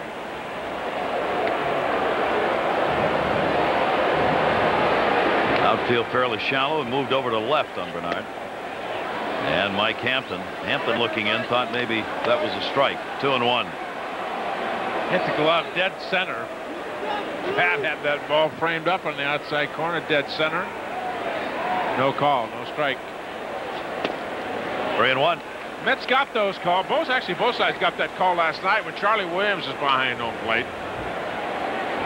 And that catcher will frame that glove out there right behind home plate, and the pitcher would hit that glove A lot of those umpires will give you those strikes. Shortstop, Bordick. Been a busy day at short.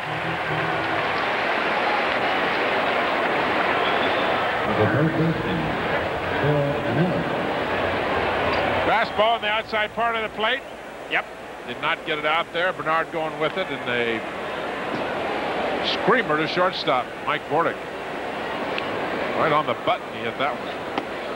Bill Miller takes a strike. Miller's had the 0 for 2, 0 for 3 in the series so far. Mets with a 3-game win streak on the line here tonight. 39-minute rain delay, top of the 3rd inning. Pitch taken down low that time, 1-1.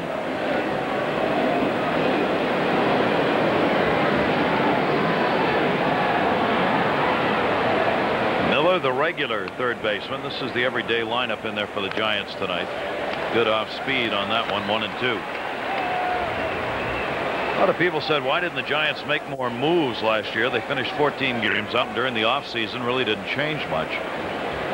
Looking today, and I didn't realize how many games were missed by their stars. Last year, Bonds was out 58 games, Kent was out 24, and Burks was out 42 with injuries. And that's a primary reason why not many changes were made. The hope was they'd just have those guys back and they'd be all right. And they have the same problem the Mets have. Their manager is going to be out of a contract. Dusty Baker.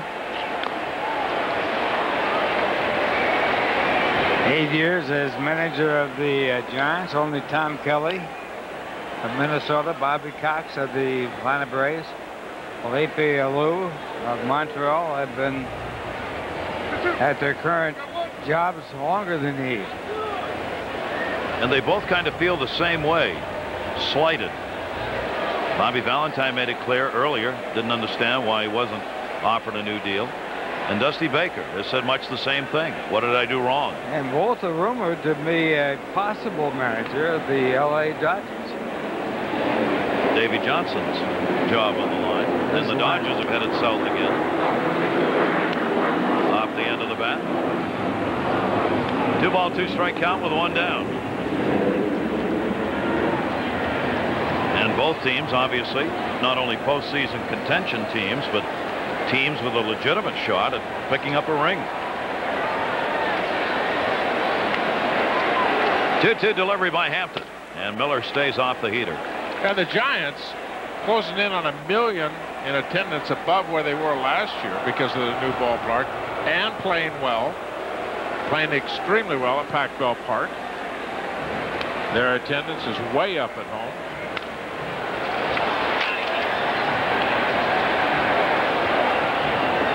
Miller looks like he got the same kind of swing that Kent does, Clark Kent. Clark Kent. I'm calling him Clark from now on. Okay. He's having a Superman year, I'll tell you that. There's Clark right there, mild-mannered second baseman for the San Francisco Giants. He really has a dual personality. There's no doubt about that. Well, there's something offensive here.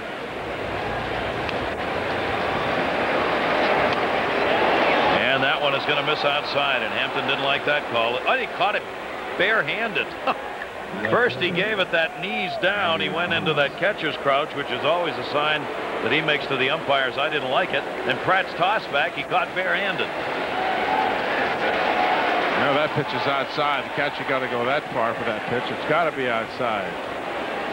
Yeah, that ball's away. Now, I think he just said he knew he missed it. I don't think he was upset with the umpire. But he just made a bad pitch. And he was upset with himself. Hit into right field by Bonds, a base hit. So that'll get him out of his 0 for. Had an 0 for 1 in this one, 0 for 5 in the series, and 0 for his last 9. Delivers a single here in the 5th inning. You know, Bonds made the last out, his last out in the 3rd inning. He ground out weak to the second base, and you wonder. I mean, that kind of guy. Same thing with Mike Piazza, who was in the game. If he hasn't gotten a hit the night before and not a hit tonight, you wonder when they're going to jump up and sting you. Now, Mike Hampton got that ball up and out over the plate, and good hitters will hit mistakes, and they'll hit it hard, and that's exactly what Bonds did in that situation.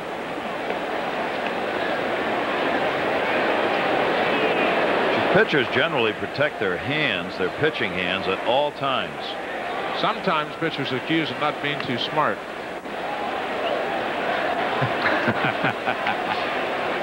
Gee, did I do that for a living too? Jeff Kent takes it to right field. Runners are halfway. Bonds is going to tag, but the runner at second didn't tag. He's got to get back to first base and does. Ellis, the catch was made, and you saw Bonds tag up and start down to second base, but Bill Miller had gone halfway. So they were coming towards one another, back towards second base. Well, Bonds was certainly at fault in this play because you have to watch the runner in front of you. Miller at second base is right there at the bag and didn't go after the ball was caught. Bonds has to put the brakes on and goes back to first base, so no harm done. Well, Miller made a bad play. He was halfway down, didn't know whether to go, not go, did not pick up Sonny Jackson at third. By the time he got back to the bag, Bell had already thrown it in. Ellis, Burks. Runners at first and second, 2 down now. Kent retired on the fly ball, a big out there. Burks reached on an error and is lined out to score a run. Grounded to third, tough play. McEwing gets the out.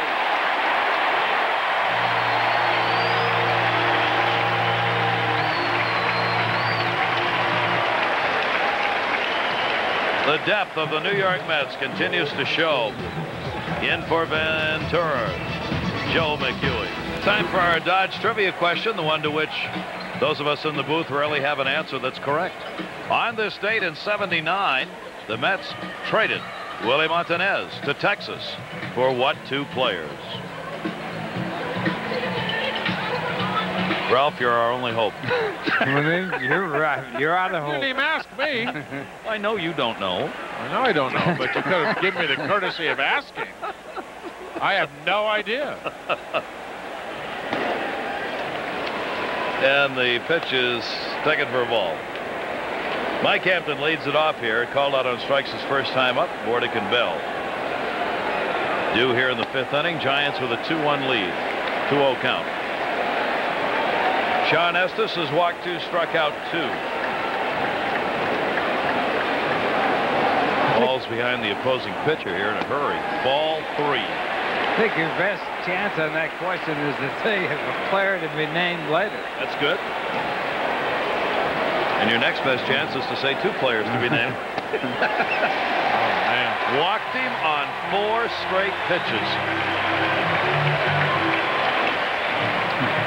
How managers will turn gray and how pitching coaches will have their stomachs upset. Dave Righetti, the pitching coach for Dusty Baker. It'll happen. Left fielder will run over and give the ball to a fan with 2 outs, and the opposing pitcher, there's Dave Righetti, will walk the pitcher on 4 pitches. Wow, with a 2-run lead. With a 1-run lead, 2-1. I think he's calling the pitches. Sure looks, he's calling. He may be calling defensive plays. Yeah. One of the things Dusty Baker does, he gives responsibility to his coaches. They say, this is, you go, this is your responsibility, you do this. It's either a pitch out or whatever defensive play. He's giving them the signs of what to do, how to go to first base. Talked to Dave Righetti about coming over here to the Giants and taking over the pitching coach roles from Ron Peronowski. He said he came in, was very quiet very early. Just got to know them and didn't walk in and say, okay, you've got to change this, and you've got to do that, and you've got to do that. Almost as if to say, all right, we're going to be friends before we're going to get any suggestions. And he's real happy with what he's doing. Rags.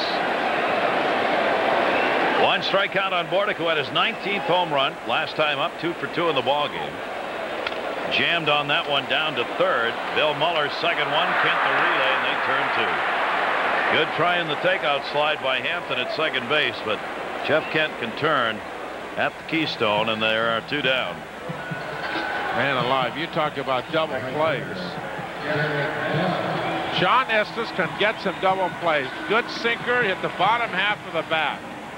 Good turn at third base by Bill Miller and a good turn by Jeff Kent.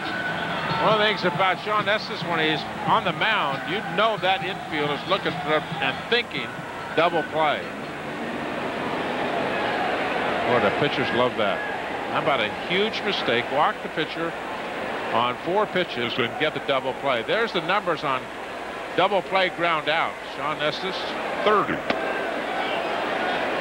You know you're going to get some sinkers and a pretty good changeup. A guy that has that kind of number and only given up 7 home runs. You know he's hitting the bottom of the bat. 2 in this game. And Bell takes it outside for a 2-0 count. It's sort of like you, when you lead the league in pickoffs at first base. A lot of men on base. You get double plays or pickoffs. It's been a problem for Shawn Estes throughout his career. He walks a lot of people and historically has not done particularly well at getting leadoff batters out in an inning. So that double play ground ball really saves him. That's the biggest mistake right there.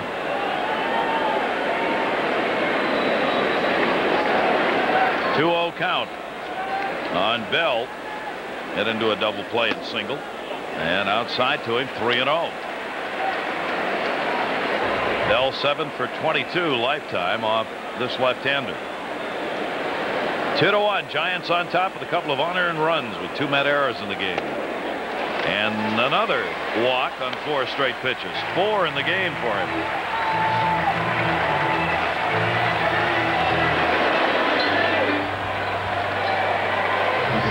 Estes last year was second in walks in the league.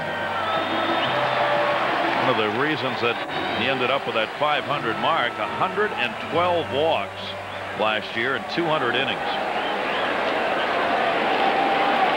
This year he's cut that back somewhat. Still though, 78 walks in 140 innings. Now Edgardo Alfonzo, 0 for 2, ground ball out, flied out to right in the dirt. Bobby Estelea blocking that one.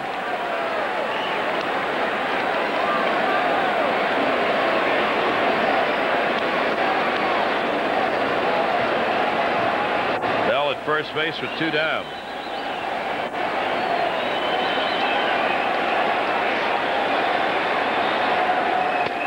Alfonzo takes it up high. He's 2 for 6 so far in these 2 games. And that will bring Righetti out to talk to his pitcher who's losing that strike zone.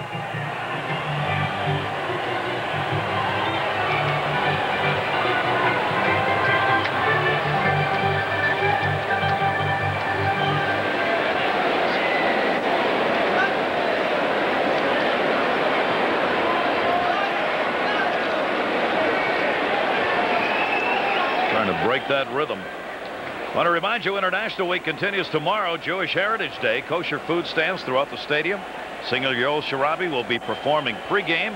718-507-TIXX for tickets. Website at Mets.com.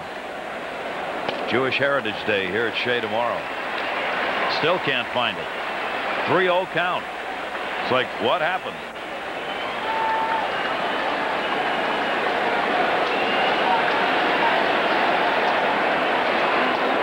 Not even close. And he walks him on 4 straight pitches.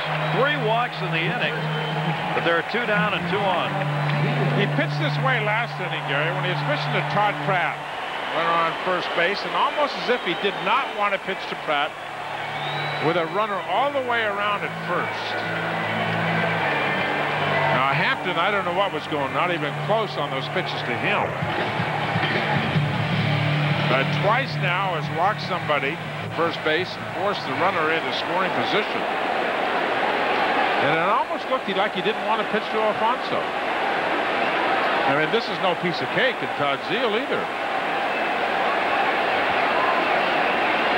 2 down, way outside. That's 13 out of the strike zone and 2 in the strike zone in this inning.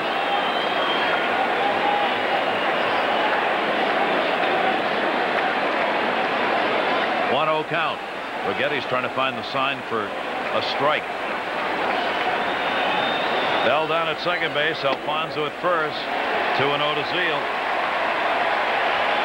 That's 10 in a row.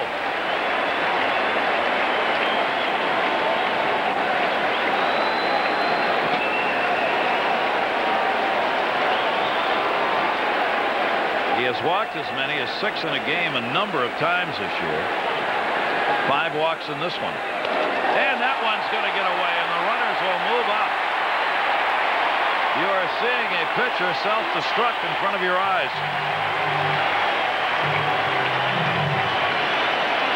Well, Jeff Kent's going to try and figure this out. What? If you wanted to script anything, look who's in the on-deck circle. Benny Agbayani. And he's pitching Estes as if he wants no part of Todd Zeal either. Could you script it any better? Only the conclusion, we don't know. It would be another movie that would tell a great story if it comes about. 3-0 count, Zeal. Shawn Estes gets a strike and just barely. But he got a good call there. Borderline at best. On the outside corner, strike. The ball's way up. Way outside. Way out there. You see the catcher reach out there? Still can't get it. 6 walks in the game. 4 in this inning have loaded the bases. And here comes Theater. Benny Agbayani.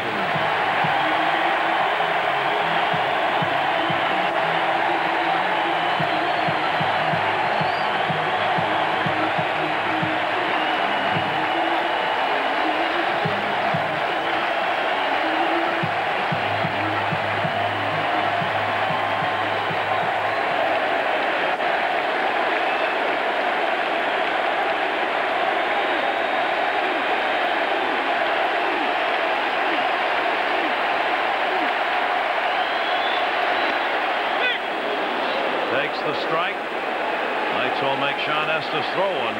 One of the things they've been doing, trying to throw strikes on the outside part of the plate to these right-hand hitters and miss them miserably. Agbayani a rip, foul tipped it at the plate, strike 2.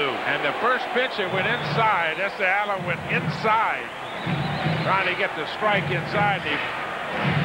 Estes finally did throw a strike. Agbayani with 1 grand slam this year, one of the 7 hit by the Mets. His, of course, came in Tokyo. Shawn Estes trying to work out of an incredible inning, which he's walked 4 and hasn't given up a run. Ground ball to short. Rich Aurelia second, and he gets out of the inning. No runs, no hits. Well, this story made tonight with Jim and Jake Burns. Jim the dad, Jake the youngster, and Jim Higgins caught up with the man who got the ball.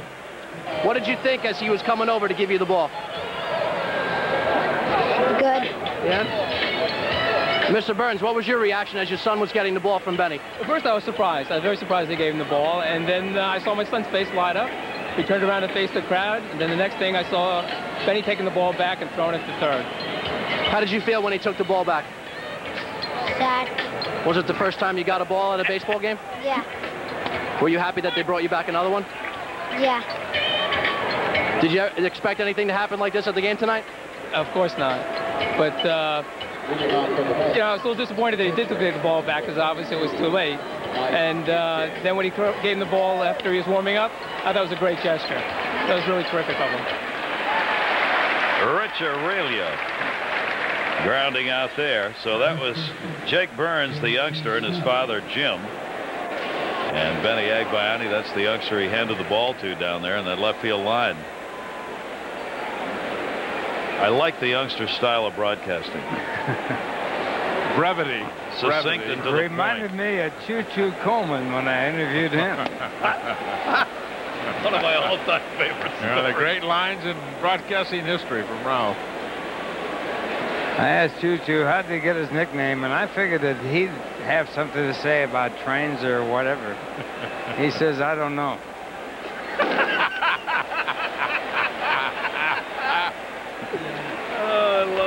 And what about when, did you ask him what his wife's name was? Yeah, she like me, Bub. He called everybody Bub. J.T. Snow. Hit by a pitch twice and strikes out. Choo-Choo Coleman was my catcher sometimes my first year in Jacksonville, my first professional year off in AAA. He came to the mound. Why'd you throw, Bub? And I said, excuse me? Excuse me? Hey, why'd you throw, Bub? And I called Bob everybody. Everybody called everybody Bub. Bobby Estelea, a ground ball cut off by McEwing. Now there's a quick inning. Dodge trivia question as we're back at Shea here, 2-1 ball game on this date. My glasses on, I can read this. In 1979, the Mets trade Willie Montanez to the Texas Rangers for what 2 players? I like this. This might be one of the best quizzes we have all year, right here. Hey, that was what I was going to say. Mike Dorson and Ed Litch. I heard Ralph say that. Yep. Yep. That's a good quiz. That's because those are 2 really important players in the history of the New York Mets, and that's an excellent quiz by our guys in the truck. And Ed Lynch just resigned as the GM of the Chicago Cubs. I think that's why we put him in the trivia question, just so we could bring his name up and say that. Ed Jorge is with the St. Louis Cardinals. Yep. I was going to guess Rusty Staub, and a player to be named later, which would have made it a lousy quiz. One more remark about Choo-Choo Coleman. Casey Stengel said about Choo-Choo Coleman, he was the fastest catcher he ever had going after pass balls. There's a compliment hidden there somewhere. He used to come to the mound. He said, "What throw, Bubba?" And finally, I had to get Buddy Harrelson and say, "What's he saying?" I called Buddy Harrelson for shortstop. I said, "Buddy, what's he saying?" He says, "He wants to know what you throw, Tom." "Oh, what did you throw, Bub?" "Oh, I got you. Okay." Choo-Choo Coleman was once traded for a bus. What? Traded for a bus. Traded One of for those a bus? buses, yeah, that hauled ball players around the different cities in the league. Is that it? Is that all you're going to tell me? Well, that's all. Maybe the bus didn't run. I don't know. And the one story, they asked him what his wife's name was, and he said Mrs. Coleman. Well, that's the correct answer, right? 1 ball, 1 strike count on Jay Payton. Man, Shawn Estes reared back on that one. 1-2. 92 on that fastball. He's still gunning along here in the 6th inning, protecting a 2-1 lead. 27-year-old left-hander. Way up high with that one, 2-2. 4 walks in the last inning. He got a double play and a fielder's choice to get out of the inning without giving up a run. Mets have stranded 7. The interesting thing about all 4 walks, 1 pitch was called a strike that really was not a strike. All the rest were in 4 pitches. Souvenir. Jay Payton is a fastball hitter, high fastball hitter. And that was the breaking ball right there. And he must have seen it early because he kept his hands back and waited. That ball looked like it was down and in. That was a pretty good swing. But he must have read the curveball real early. And when you're doing that, you're really opening up that body when you're throwing the ball. And that's all those high fastballs that he has been throwing. Estes, boy, he just missed on that one. 3-2 again. Talking about the walks he gave up. Yields 4.8 walks per 9 innings throughout his career. This one the other way to right field in the corner. Ellis Burks in fair territory. And there's one away. Payton retired here in the 6th inning. And a reminder, tonight 11:30, the movie that made a generation want to get up and dance and made a kid from New Jersey a superstar. WB11 proud to present Saturday Night Fever. Tonight, 11:30 on the WB11. Night Fever, Night Fever. Get out those platform shoes and Let her rip. Todd Pratt.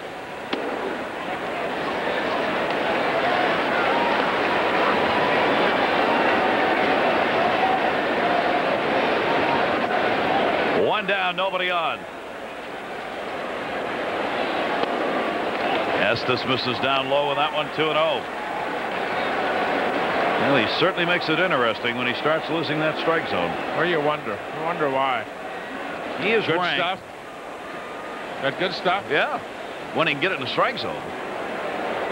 He's ranked among the wildest pitchers in 3 of the last 4 years in the league. Comes back again on the 2-0 count. Pop-up, wind blowing to the right field line. Jeff Kent went out to get it. 2 down, 6th inning. 51 strikes, 47 balls. Not much of a ratio there.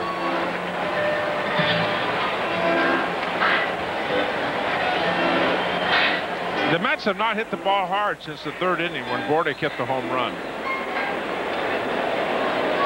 Peyton had a single in the 4th inning. That was an infield single. They haven't hit the ball hard. And he doesn't want to throw it in the strike zone. Different way to pitch a game.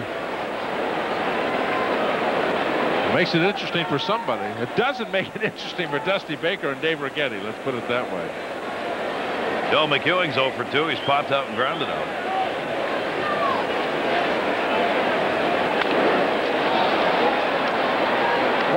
One of the things that Dave Righetti is trying to do with this pitching staff, coming over here as pitching coach, is trying to get them to get, and we talk about it all the time, Gary, about these pitchers that are pitching 5 in the 3rd or 6th or 3rd innings and getting out of the ball game. He's trying to force these starters to get past the 7th inning. He said, we have to come get you. Your chances of winning that ball game are diminished completely. I mean, immensely. He's trying to get the idea, the idea of trying to get them across to them, that finish the inning, get that last out of the inning. If you're doing that, that reliever's going out there. There's nobody on in the 9th inning. He's trying to get them to get past that 7th inning. Another pop-up, shallow center. That wind's really blowing in now. Marvin Bernard goes out to get it. That's going to be a 1-2-3 inning. We've completed 6 here at Shea. Game 2 of the 4-game set with the breeze blowing in. Giants lead it 2-1. Afternoon, Atlanta beating the Dodgers. Maddox the winner. Cincinnati shut out Chicago. Phillies victory over Houston. Big win for the Cardinals in 12. And extra innings. Zip in that one in the 10th. Boy, Arizona keeps struggling now. Yep. Are you going to cry when the Red Sox score comes up, or why should anything change this year? Okay, just wondered. Wondered if we're going to see consistency in this. Absolutely. All right. We'll shed a tear then. See, I'm 39 now. It's been 39 years I've been crying. You're not buying that, are you? No, I'm buying the consistency, though. Thank you. Thought we'd try and throw that in. Yeah. I got the gist. Too bad. Cardinals with a 5.5 game lead over Cincinnati. Giants leading Arizona by 2 starting the day. Grounded to 3rd. McEwing again. And Shawn Estes is retired on the ground ball out. One away in the 7th. We're in the 7th inning. Leading off, you got the pitcher and Dusty Baker saying, nope, you're out there. He wants that pitcher to go. 11-3 on the year, looking for victory number 12. You're up by a run. You've only given up 4 hits. 104 pitches so far in those 6 innings. And that's a little bit of what we were talking about before. Dave Righetti trying to get those starters to get deeper into the ball game. Almost as if we're swinging. Dusty Baker trying to swing back to the way it was before. And try to redefine the setup men and the pre-setup men. A lot of managers today, for whatever the reason, and you can go back and trace it, they look for a reason to take the pitcher out. If you're starting pitcher, he's one of the best pitchers on your team, supposedly. They look for reasons to take that pitcher out. They should be looking for reasons to leave him in, as opposed to extract him and get him out of the ballgame. And that's kind of the theory that Righetti and Dusty Baker are trying to apply to their pitching staff. Marvin Bernard fouls that one off at the plate. 1 ball, 1 strike count on the leadoff batter, 1 for 3. Well, Estes has the 4 complete games and 2 shutouts this year to lead the Giants staff in each of those categories. In fact, the only 2 shutouts Giants have belong to him. They've gotten a couple of complete games from Livan Hernandez, who's going to pitch in tomorrow's game, and that's it. 6 complete games on the year. They are rarities indeed. Mets have 7 complete games. They are led by Mike Hampton's 3. Lyndon Rush with a couple. There is Shawn Estes, who's probably not looking for the complete game, but looking to get that lead into the 8th inning. Showing bunt. Bernard draws the bat back, 2-2. Talking about complete games, and one of those complete games that he has, 18-0. He won that game 18-0. Shutout victory. And the other one was 6-0. Mike Hampton, the 2-2 delivered. And to center field. Payton will back up a bit. 2 down. Livan Hernandez and Al Leiter tomorrow. WB11's got the game, 1 o'clock airtime. Russ Ortiz and Rick Reed on Monday night. Fox Sports New York at 7. And then the doubleheader on Tuesday. Monday, the night game. Tuesday, the doubleheader starts at 5:10. Mets are going to pitch Bobby Jones against Pedro Estacio. Game 2 decisions have not been made yet. There'll be a Wednesday night game here, and then Thursday afternoon.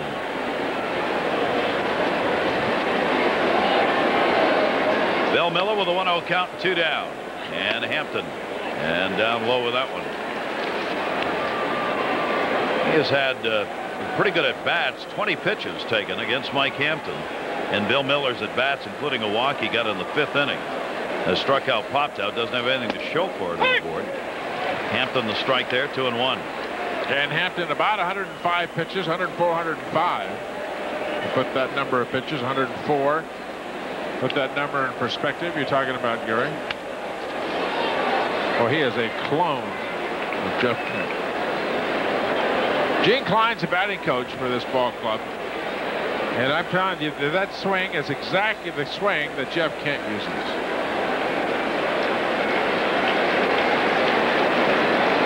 Pitch counts for Mike Hampton. Well, if Bill Miller can be as successful as Jeff Kent with the swing, he's got a long and illustrious retirement ahead of him. Not a bad swing to emulate. 2 ball, 2 strike count with 2 down. This pitcher's getting tougher as it rolls along here.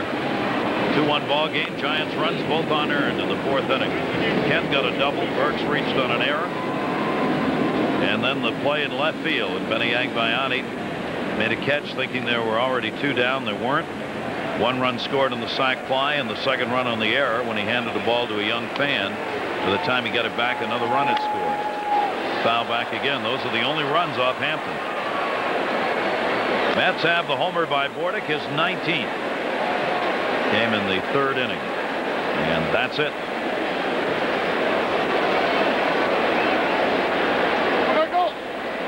Two ball, 2 strike count. Hampton has never lost against the Giants. He is 8-0. Fouled off outside of 3rd. Mike Hampton against the San Francisco Giants has 15 career appearances. This is the 15th. ERA against the Giants 3.38 in his career. Non-decision in the start in San Francisco this year. 3 ball, 2 strike count of Bill Miller, so he continues to pile up the pitches against Hampton.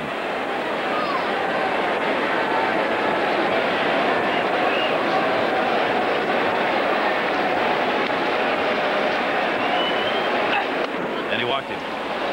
Well, that's what Mike Hampton did not want to do, that's for sure, to face Barry Bonds. When fatigue sets in, and every pitcher is different, and you're different on an individual night, and Hampton up to about 110 pitches. That's not a lot for him, but that's beginning on borderline and a muggy night here tonight. And we saw what Bonds did last time up when Mike Hampton made the mistake up and out over the plate, the line drive to right field.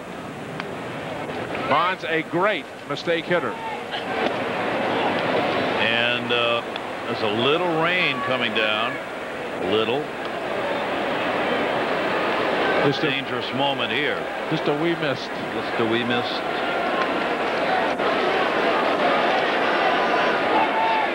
Bonds takes the pitch down low. 2-0 count. There's a bad count right here. And it doesn't get easier with a man on the on-deck circle, too. This is real vulnerable time for a pitcher. Right on the borderline of fatigue. Trying to be too fine. Gets behind. Way inside. 3-0 count. Green light? Why not? Absolutely. 10-30 home run seasons. 800 RBI seasons. MVP 3 times, 8-time All-Star, and a future Hall of Famer. 3-0 count. Bonds not close enough to go after. 4th walk given up by Hampton. 2 back-to-back here in the 7th inning, and Kent's coming up now with 2 on and 2 down. Dave Wallace on his way to the mound. Tom, does he want to know how he feels? You want an honest answer here? Well, that's what you want from your pitchers. The decision may have been made already. They go to the right-hander against Jeff Kent. This is one of the best hitters in baseball. 2 of them back-to-back. That's exactly what he wanted.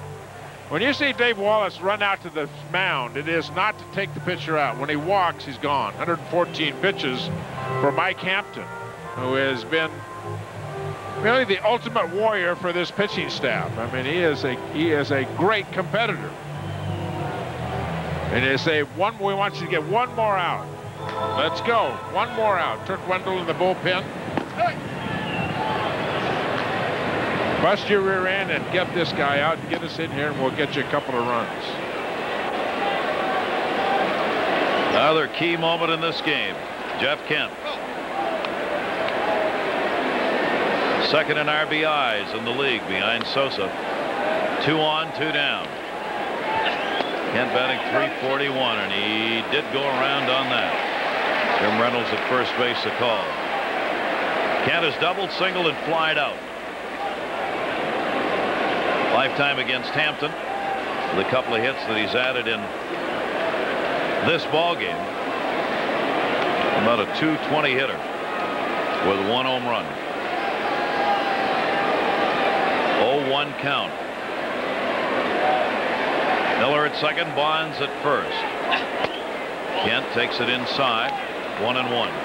And if you're an MVP candidate, this is where you get your base hit right here. Same thing that Mike Piazza has been doing all year long, getting those clutch hits. The Mets playing way around to right field. They're going to try and pitch Kent in off the plate inside and get him out of the way. That seems to be the system. A chopper. McEwing cuts it off. Running throw in the dirt. Bobbled. Got a chance at third. No. Everybody's on. Turn made by Bill Miller, but he got back. And the Mets will be charged, I believe, with their 3rd error of the game here. How much did the runner bother Joe McEwing at third base trying to field that ball from Jeff Kent? Yeah, you lose it for just a second. And just lost his balance as he let the ball go. Would have been a great play by Todd Zeal. And what Zeal's doing in that situation is not letting that ball get by him. Almost as if to say, all right, I concede the out. I mean, I concede the safe at first base, but I'm not letting that runner from the third score, and I'm not letting the runner Bonds score from second base.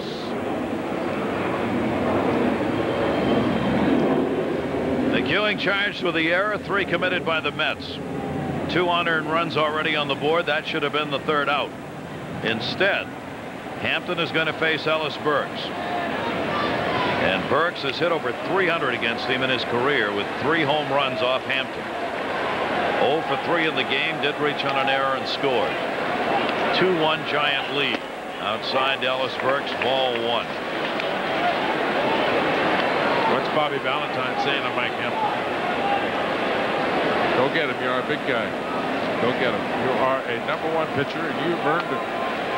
To sit out there and get a chance to win or lose it yourself. That is exactly what he's saying. Leaving him in to face the guy in the lineup who gives him historically the most trouble. Absolutely. That's kind of it's in essence what he's saying. You're the kind of pitcher, we don't care if it's right or left-handed.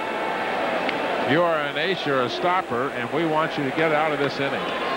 They're the best we got right now. Go get them. 2 walks and an error have created the opportunity here in the 7th inning for the Giants. Burks asked for the timeout. Burks, 35 years old, a career .289 hitter. This year, .344, and productive. 14 homers, 56 RBIs. 1-1 delivery. Down low, 2-1.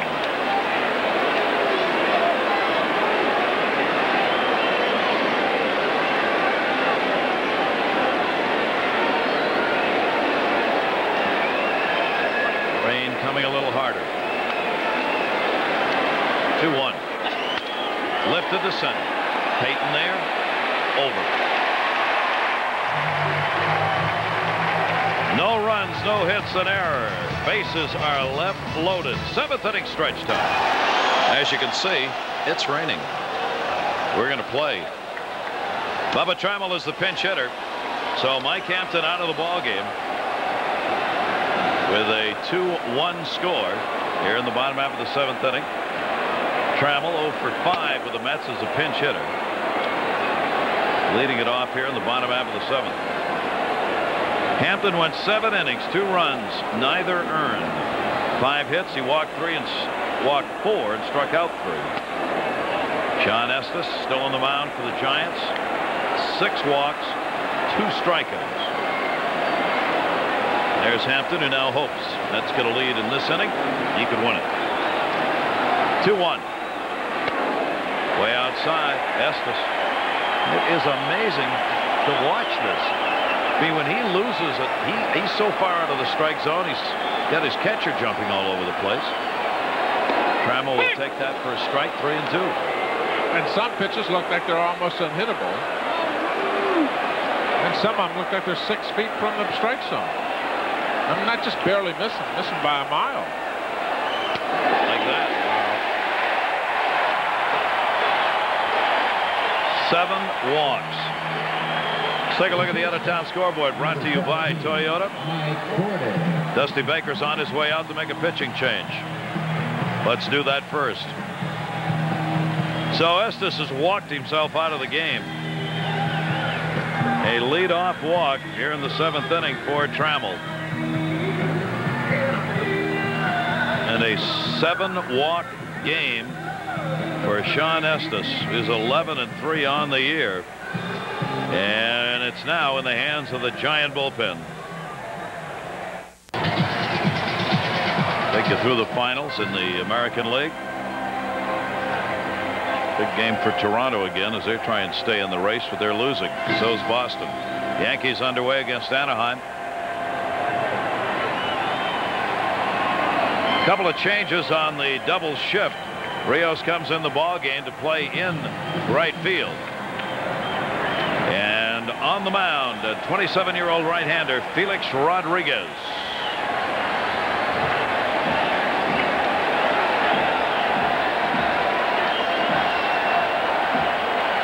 Rodriguez has done a good job of middle relief for this ball club.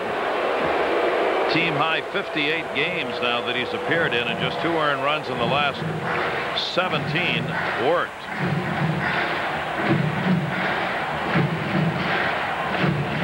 Some 17 1/3 innings in those 17 appearances for him. Comes on here with Mike Bordick up, runner at first base, nobody out. Bordick, the homer in the 3rd inning, is 19th. Trammel got the walk. He's at first, being held by J.T. Snow. A bunt pops up at the plate and handled by Escalera, almost running into, or Snow running into him. This same situation came up the other day when we were in Houston, the Mets and the Astros, and Mike Piazza and Todd Zeal were going after the ball, and it was Bobby Jones who was going to be the quarterback, or should have been the quarterback in that game for the Mets. And here the new pitcher's got to get over there and be the quarterback. One or the other. That was a near collision. You would lose an out. He's either got to go over there and call his catcher or call his first baseman, J.T. Snow, to get the ball. Yeah, ducking on out of there. Oh, and out there Estelea gets it, and now Derek Bell. Rodriguez out of Monte Cristi in the Dominican Republic came to the Giants from Arizona in a trade last year. Interesting, he had 3 years as a Dodger in the minors as a catcher, and then they converted him into a pitcher. And he's been working since '93 as a pitcher. Now 27 years old and pretty good at it by the numbers he's put up this year. Derek Bell fouls it back into the screen. 2-strike count. You get the feeling that he came out of those minor leagues with a Ivan Rodriguez arm, don't you? Sure, it looks like let's not waste that on a guy that can't hit. Put a pitching toe on his shoe and send him out there on the rubber.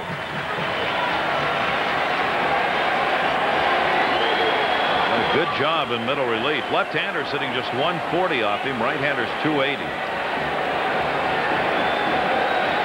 Third in the league in appearances this year. 0-2 count on Bell. Missed up high with it. A 1-ball, 2-strike count from Felix Rodriguez.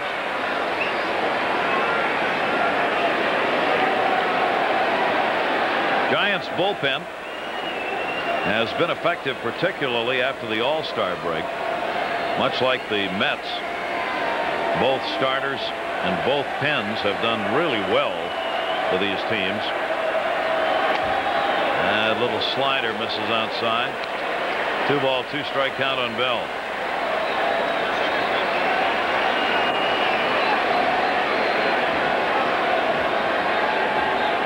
Little rain, got to clear the water off the glass so they can see from the bullpen. Never know, they might be called.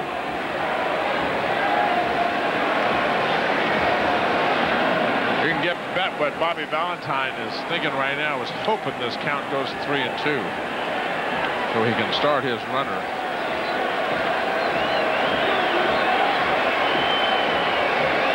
If he wanted a scenario to happen, that's exactly what he would ask for. Trammel at first, back to the bag. Bell is grounded into 1 double play tonight, and he has hit into 9 on the year.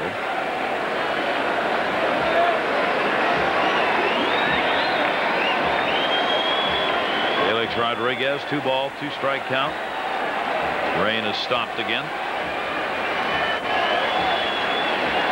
Bell takes it up high, and there's the count.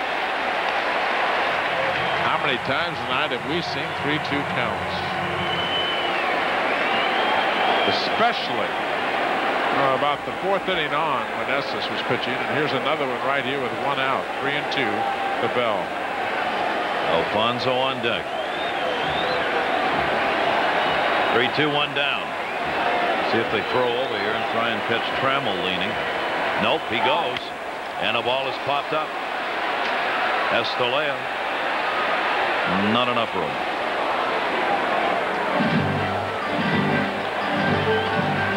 Three and 2 on Bell again. Now the importance of that ball 3 to Derek Bell takes the double play away. You can start the runner, could score on a double. Ralph Kiner was talking about that earlier in the broadcast. A lot of pitchers that don't use the count in their favor, or at least when they run it to 3-2, they put the count in the offensive team's favor. Now you haven't walked anybody, but you sure have given the advantage to the opposition. 3-ball, 2-strike count on Bell. Again, Trammel running. And again, foul back. And on top of that, the hitter can sit on a pitch. He can eliminate certain pitches. He can eliminate whatever a pitcher's 3rd pitch is. Now, hitters on the New York Mets will go to Tom Robson and say, you know, this on this pitcher, what's his best pitch? What's his out pitch? What's he going to throw me when he has to get me out? Robson will have those answers. The process of elimination, then all of a sudden you can sit on a pitch. Rodriguez almost entirely a fastball pitcher. He's got a little slider we've seen, Tom, but that's it. That slider was pretty good, too. He just missed. And it broke late, right at the plate. That's the one he's been working on. And we have not seen it since he's thrown it once in this entire sequence of pitches. Throws in the mid-90s. His fastball. Trammel again. Running. 3-2. Fastball.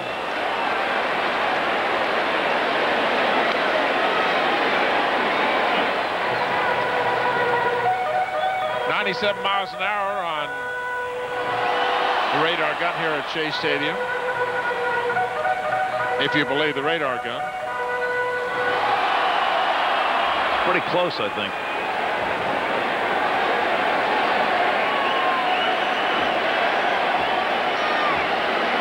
Battle going on here. Bell, fourth, 3-2 pitch in this at bat.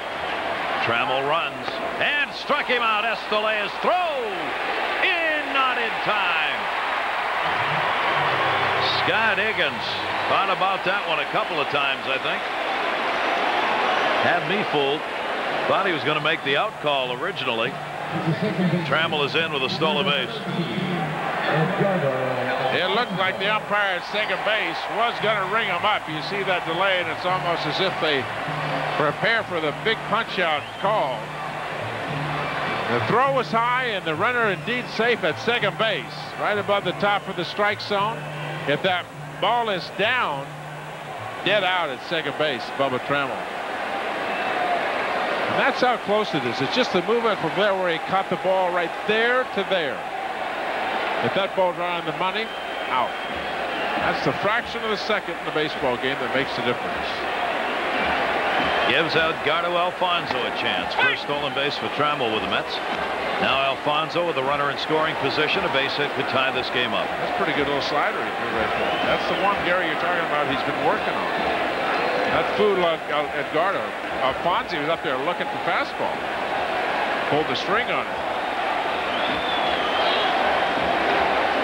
One strike pitch on the outside corner again. Same pitch.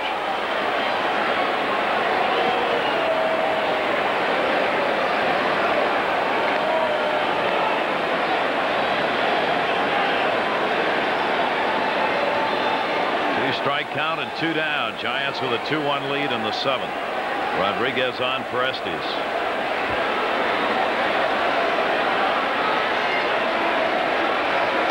Alfonzo takes it away, 1-2. Shawn Estes, 6+ innings, 4 hits, 7 walks, and 2 strikeouts for him. That is a season high in walks for Estes. Still got a chance to win this game, though. The lead is protected, and that's what Rodriguez is trying to do right here. Trammel off second base. 1-2 delivery. Outside to Alfonzo. Rob Nen, one of the game's best closers, gets that job for the Giants. Mike Hampton hoping Mets get a lead or tie it. He's got a chance to win it or be non-decisioned in this game. Fonzie with the 0 for 2 and a walk, waiting on a 2-2.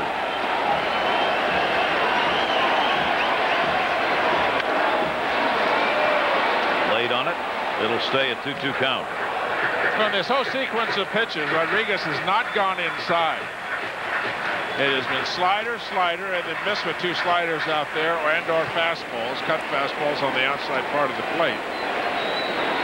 And there again, the little nickel slider, or maybe a cut fastball again.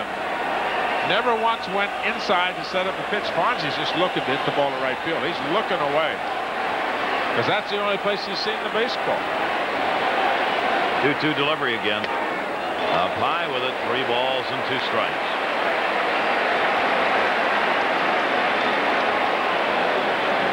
Zeal waiting on deck.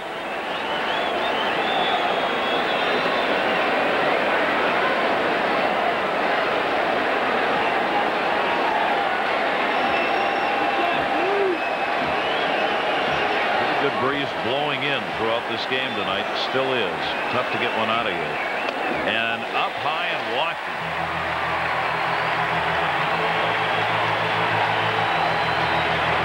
So a leadoff walk to Trammel, now a 2-out walk to Alfonzo. You got to really have to poke one, get it through the wind here at Shea tonight. Todd Zeal coming up with 2 down, and that will bring Righetti back to the mound.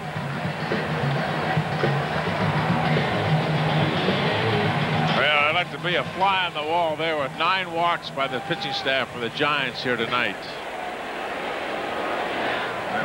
Let's see if I can read what he's saying.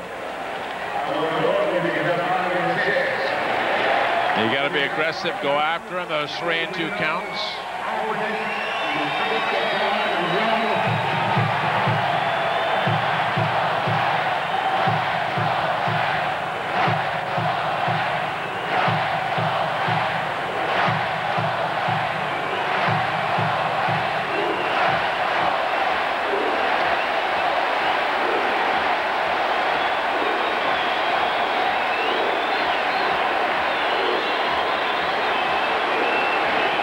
Zeal, 3 for 6 lifetime off Felix Rodriguez.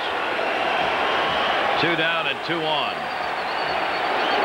Zeal takes it inside and high for a ball, and Rodriguez has been way off the strike zone with the last 2 hitters. Shawn Estes and Rodriguez went to lunch together, huh? Throwing the same kind of pitches that aren't even close.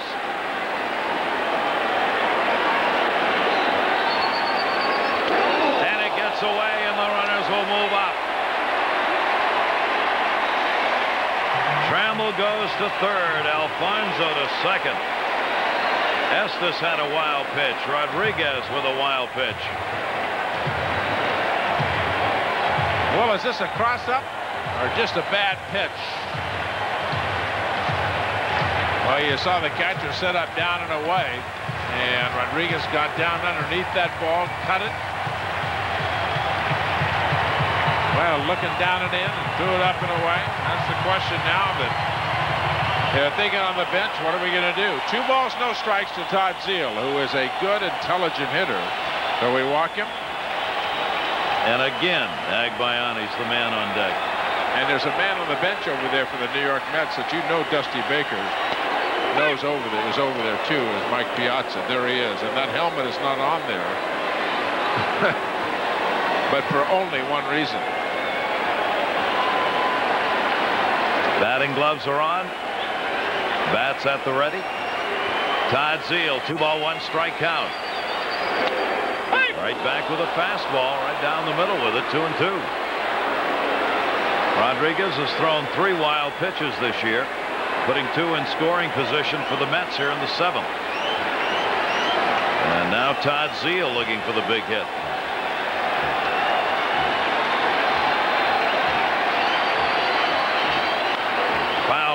Straight back. Got me. I flinched. I flinched. Right back at me.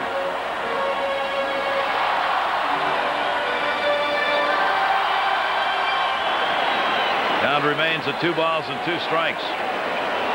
Zeal 280 with runners in scoring position. 60 RBIs on the year.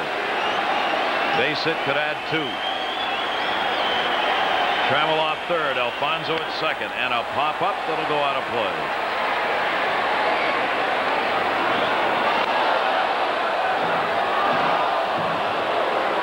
Two good ball clubs doing battle again.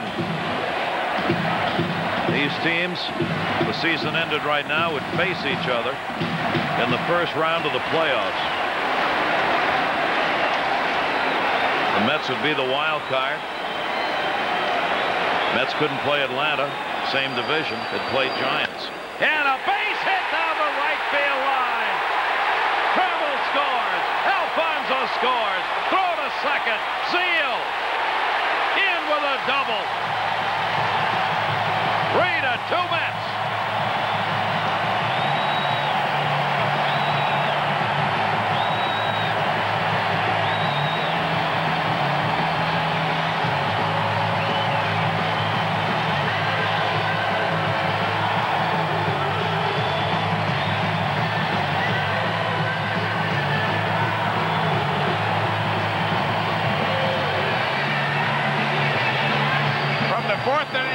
San Francisco Giants have given the Mets a number of chances, and they have been unable to capitalize. Mistake after mistake after mistake by the Giant pitching staff, and finally they capitalize on the double down the right field line by Zeal and go ahead by a run, 3-2.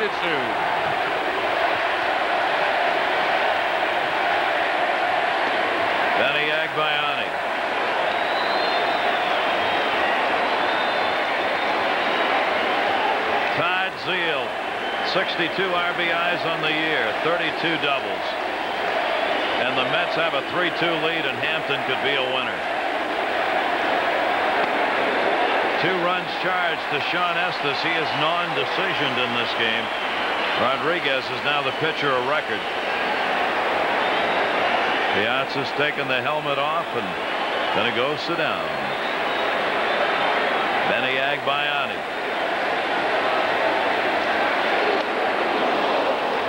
Two ball, 1 strike count. Agbayani is struck out. Fielder's choice. Flied out.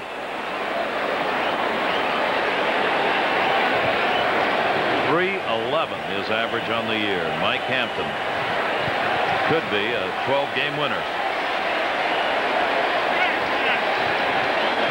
Runner at second, 2 down. Against a good ball club like the Mets, you just cannot continue to give them opportunities if you expect to beat them. And the pitching staff of the Giants have done that here tonight. Good clubs will get you. You give them enough chances, they'll get you. 2 walks in this inning, Tom, and they are the runs. Yeah. And they were lucky not to, talking about the Giants, not to have given up runs earlier the way that Estes pitched. No saying about, well, he didn't deserve to win anyway. Mike Hampton pitched very well. He does deserve to win. He battled and battled and battled. 2 ball, 2 strike count. Agbayani goes down swinging. But the Mets on Todd Zeal's 2 RBI, 2-out double, helped out by a wild pitch that moved the runners up, and the Mets lead it. The winner, Turk Wendell, will come on in relief as we go to the 8th inning. Outstanding ball game, and the Mets trying for another come from behind. Our Toyota line score 3-5-3 for New York, 2-5-0 for the Giants. Both runs unearned for the Giants. Changes here with Wendell coming on to pitch. McEwing will go from third base to left field with Benny Agbayani coming out of the ball game. Robin Ventura had the night off as a starter, is now back in at third base. And there's the man on in relief, Turk Wendell. A workhorse for the New York Mets out of that bullpen the last couple of years. 60th time that Turk has worked, and 60 2/3 innings pitched. 43 hits. So one thing about Turk, he has given up 8 home runs in those 60 innings.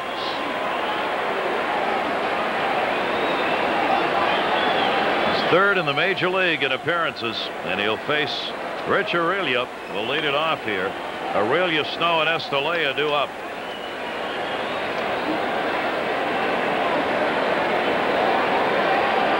.3-2 lead for the Mets. The Mets have won a dozen ball games this year in which they have trailed after 6. Aurelia takes a strike. They are 12-36 where they've trailed after 6 innings. Trying to add to that total here tonight on the positive side for them. Aurelia with a single in the 2nd inning, 1 for 3. Each team with 5 hits in the game now.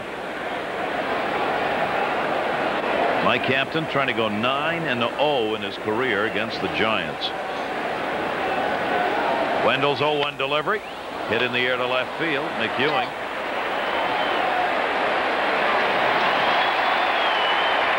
One away in the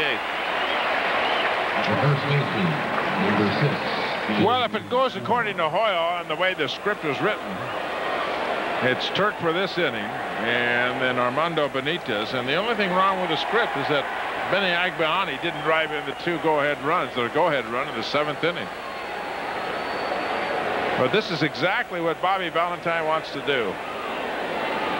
Have that setup man, Turk Wendell, come in the 8th inning, or the number of setup men that he has now down in that bullpen, very deep in the bullpen, and very fresh and very strong. And hand it over to Armando in the 9th. This is a big out right here, left-hander against right-hander. Mets starters, as you look at Agbayani and Hampton, 12-4 in their last 18 games, with an ERA of 3.25, and Hampton chance to up both of those numbers since the runs off him, the 2 were unearned. 1-1 delivered to J.T. Snow, fouled off. And of course, as we said, as Ralph pointed out, for Benny Agbayani, the victory by the Mets makes his forever error in the Gloman here on Irish night one that will be smiled at, even if remembered. 1-2. This down low with that 2-ball, 2-strike count on Snow. Hit by a pitch twice and is struck out.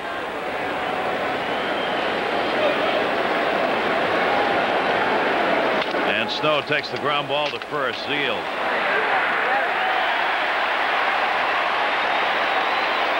Good coverage by Turk Wendell. Take a look at the Mets' upcoming schedule, brought to you by Taco Bell. 2 more games against these Giants with Livan Hernandez and Al Leiter tomorrow, Russ Ortiz and Rick Reed on Monday. And then Colorado, the doubleheader Tuesday starts at 5. Game 2 to follow. Wednesday at 7 and Thursday at 1. Upcoming Taco Bell schedule for the Mets. Bobby Estalella.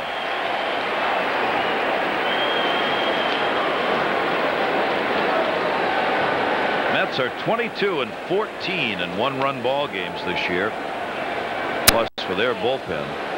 The Giants, if they have an Achilles heel and or tendon, it's the 1-run ball games. They are 10 and 19 in 1-run games. Not a good number.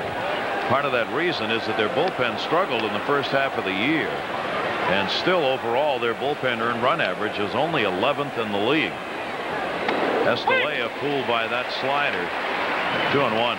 The biggest thing in these first 2 games for me, Gary, if you look about it, the 1-run game last night, the Giants only got the 1 run. And 2 runs here tonight. This is a good ball club, good scoring offensive ball club, and they have come in here. And the Met pitching staff has held them to 3 runs in 2 games if this game were to end as it is right now. And this is a club that's number 2 in the National League in runs scored. This is not a bunch of punch and Judies over in that opposing dugout. It's a good ball club. 2-2 delivery. 3-2 to Estalella with 2 down and the bases empty here in the 8th inning. You got to keep Jeff Kent in the park. You've got to keep Barry Bonds in the park. You've got to keep Ellis Burks in the ballpark. Tom, if Wendell can get the out right here, they may never get to the middle of the order again. And he does.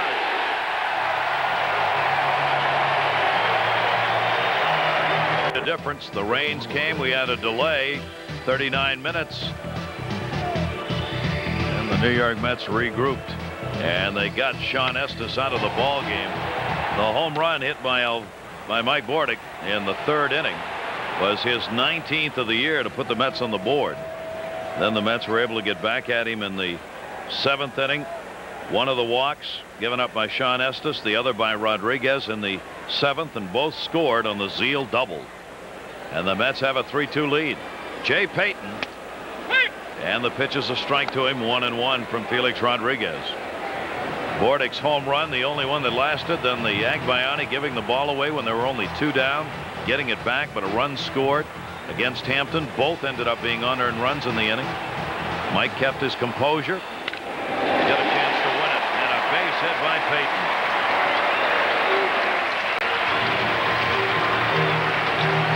Lead-off single for Jay Payton.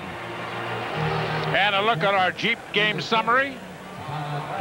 Mike Bordick, 2 for 4, the solo home run. Mike Hampton worked himself out of a couple of jams here tonight, put himself right in position to pick up win number 12. 7 innings pitched, no earned runs. Shawn Estes, look at that, 7 base on balls, and that really turns the lineup over. Todd Zeal, the big hit in the ball game so far. The 2-run double in the 7th inning down the right field line, and that put the Mets ahead. Todd Pratt coming up. Payton on at first with his 2nd hit. Payton now 2 for 3 in the game and 7 for his last 12. Payton making his point about I want to play every day.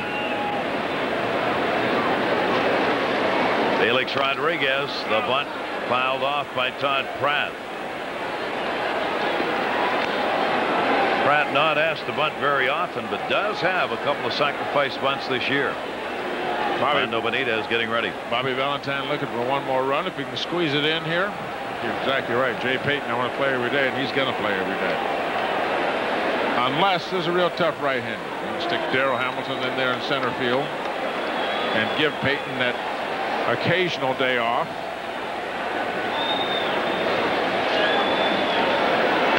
Bunting right in on him, and that was a foul ball. And a 2-strike count on Pratt. Jay Payton will come back to first base. Rojas with the signs again. That gutsy Ario and 2 put the hit and run on. Element of surprise. You got to think about it. Todd Pratt's a better hitter when he has a count of 3 balls and 2 strikes. When he is protecting the plate or when he goes to right field. He's actually a better hitter than he is when the count is 2-0 on him. Missed up high with that 1 ball 2-strike count on Pratt. When he gets ahead in the count, he gets a real big swing. He gets that power swing going and becomes a home run hitter. When he gets a couple of strikes on him, he becomes contact hitter. Put it in play. You look back at plays. I was thinking about Todd Pratt, Tom, that play in the 3rd inning when Marvin Bernard was on and Bonds was up and 1 down, and he threw him out trying to steal a base. Huge.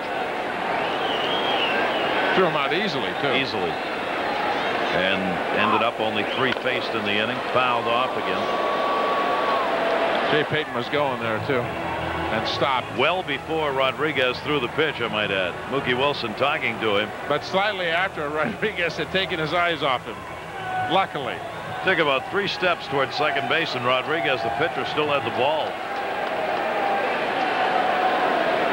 Now Rodriguez has the ball on the mound. He's gone that far, and Rodriguez never saw that.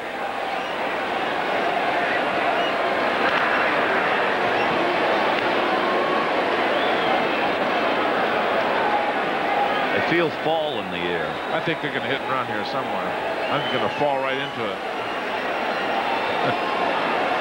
1-2 count. Oh, back again, trying to go to right. He's trying to hit that ball in that hole. See that flag? Look at the flag in center field blowing straight in. The wind really whipping out there in center field, coming right at us here in the booth. That's right toward home plate. Temperature must have dropped about 20 degrees in the last 24 hours, and the humidity about 80% down. Light breeze coming in from Ireland across the water, across the pond, you know. Little rain, little moisture. 1-2, and he got him. Pratt knew it. 3rd strikeout for Rodriguez. Tomorrow, don't miss Warren Beatty, Al Pacino, and Madonna in the story of a cop, a city under siege, and a woman in serious need of a pat-down. Dick Tracy, tomorrow at 5 on the WB11.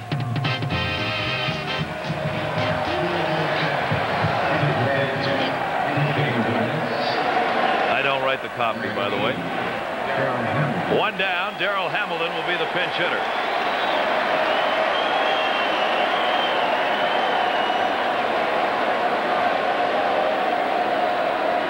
Hamilton up for McEwing.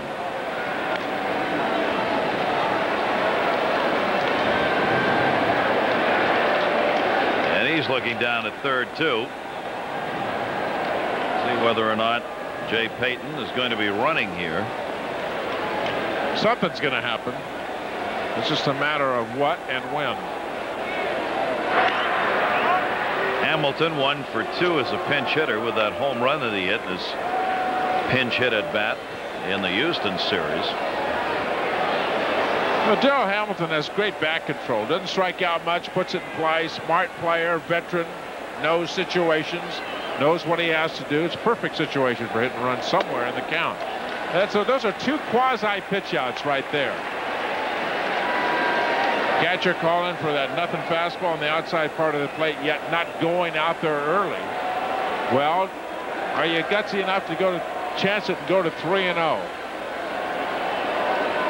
Not many people are. You got to look at hit and run right here. Runner not going. Foul back off the fist. 2-1. Hamilton injured so early in the season with that big toe problem. He's only playing in his 9th game. He's only had 23 at-bats. Seemed as though he played longer than that at the start, but did not. That injury came very early. 2-1. And that one is going to be taken up high, and a 3-ball, 1-strike count on Darrell Hamilton. And looking at Robin Ventura in the on-deck circle, he's batting 9th in that double switch that was made in the last inning. Hayden back. Mookie Wilson right up to talk to him. Mookie's almost the base runner there. He's right on the field with him.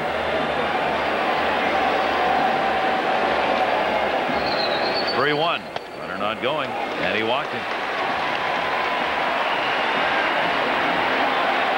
And the walks just keep on coming. And that will bring Dusty Baker out to the mound, with Robin Ventura coming up, the left-handed hitter.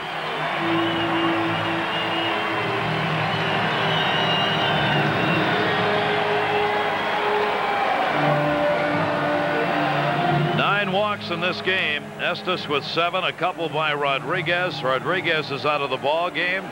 Mets lead at 3-2. Ventura coming up.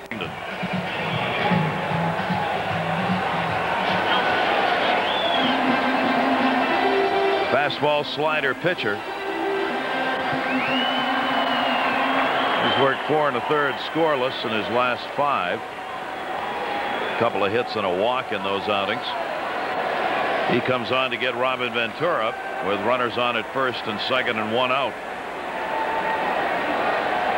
Ventura didn't start because a left-hander did, and sure enough he gets his first at bat, and there's the left-hander. Ventura's hitting .264 off the southpaws and .229 off right-handers. That's why you don't play him when they start a left-hander. His average is too high. Logic. It's just obvious logic. 1-0 count. He's had 72 at bats against southpaws, 262 off right-handers. No throw to second base. Payton led the inning off with a single. He's at second, the 1-out walk to Hamilton at first. Sometimes you see a team play, Gary, and you wonder how in the world is this team in first place? I mean, they're a good ball club. You know, number-wise, you look at them and say you can understand that. You know, when they come out there and little flare, shallow center. Marvin Bernard diving and makes the play. And the runners will get back. That wind blowing it in. Bernard a long way to go. And snow coned that one to get Ventura. The wind in center field really raced that ball back toward the infield. Bernard never gave up, never gave up. The shortstop was right behind him. That ball popped away. They would have had Payton at third base. No place for Payton to go in that situation. There you can see Jay Payton heading back to second. Shortstop right behind him. They would have gotten an out somewhere. They're talking about a ball club that's in first place. How in the world can you walk 9? Sometimes they just look awful. And 9 walks by the staff for the Giants tonight. You say, how are they in first place? When the club does that, you wonder how they're in first place. Their problem has been, especially the first half, the middle relief, and it still is. They've gotten in if they can get to it. But the middle relievers have not done well. Overall, their staff is 11th in the league in walks. And that's why their starters get pushed to go as deep as they can get them. Striking the inside corner to Bordick, who really can't believe that one. 2-strike count on him. Forget he was saying before the game, the difference between the first half and what we've done since the All-Star break has been the distance our starters have taken us in the game. If we can get late in the ball game, we're okay. But if we have to go 3-4 pitchers in a game, we're in trouble. That one inside is not a strike. 1-2. And what he was talking about is pitchers. You got to stay out there. You got to be out there through 7 innings. Don't make us come get you in the 7th inning. If we come getting you, somebody's going to be on the bases. You want to win a ball game, Get us to the 8th inning. Get us deep. Get out of that inning. Real good point. Bordick takes that one. 2-ball, 2-strike count. Bordick's a 301 off left-handers. This is the matchup the Mets would want. He's hit right-handers well, too, but the matchup is in the Mets' favor here. 2-ball, 2-strike count with Bell waiting on deck. There are 2 down. We're in the 8th inning. Mets with a 3-2 lead. Payton on second base and Hamilton on first. 2-2. Jammed him. Stayed right in there. And Embry gets the strikeout. That will end the inning. Little rain delay. Got to keep the little one up a little later maybe than desired. But hey, hang with them. Stay for a win. And Armando Benitez is on. He has been lately untouchable. You look at his numbers. I mean, he is a workhorse, and coming in, he's going to pitch 1 inning. He's been untouchable. Nothing. Come on and blow it by him. Here it is. Hit it if you can. ERA last 18 games, 0. Rios first at bat. Fouls it back. He has not permitted an earned run the last 20 innings, spanning 19 appearances. He's tied for third in the league, and 4th in the majors with 28 saves. Leads the majors in games finished with 50. Armando Rios, his first at bat. All he's got to do is face Benitez. Pitch misses down low. 1-ball, 1-strike count. The Mets with a 3-2 lead, trying to take game 2. One of the things that Armando Benitez does to the opposition, it's almost as if it makes it an 8-inning game. If I can get to the 8th inning ahead with Benitez, your history. Now, Dusty Baker feels the same way about his bullpen with Rod Nunn. But when you have this kind of closer, a guy that can just physically dominate you, in essence, it becomes an 8-inning game when you're at home.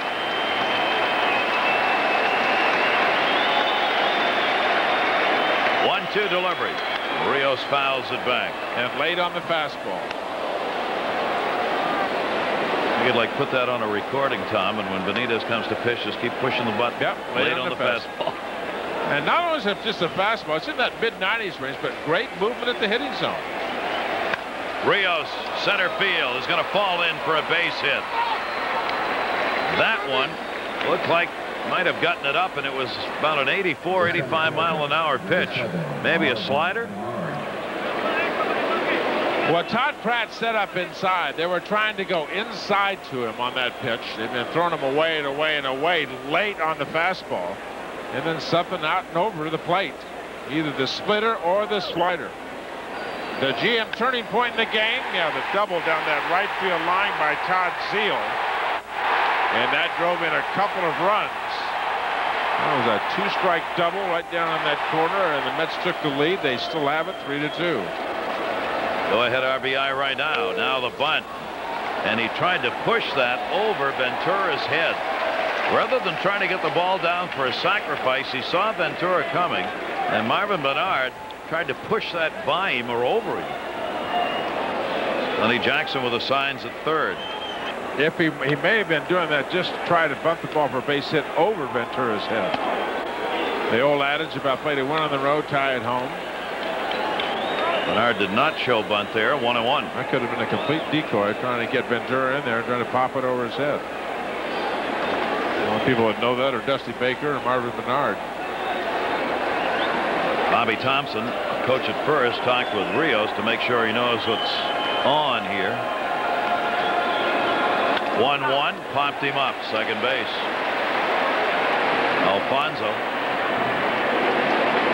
Well, the wind is in the favor of the Mets here tonight, too, blowing straight in and blowing very briskly. That ball came back 30 feet for Edgardo Alfonzo.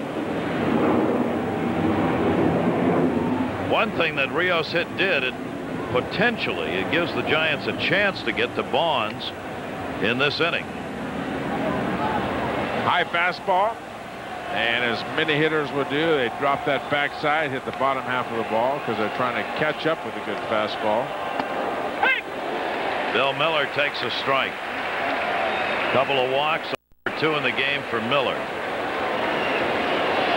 Benitez would just as soon have the double play and get it over right ear, not have to face Bonds. Miller's gone 2 for 2 off Benitez in the times he's faced him.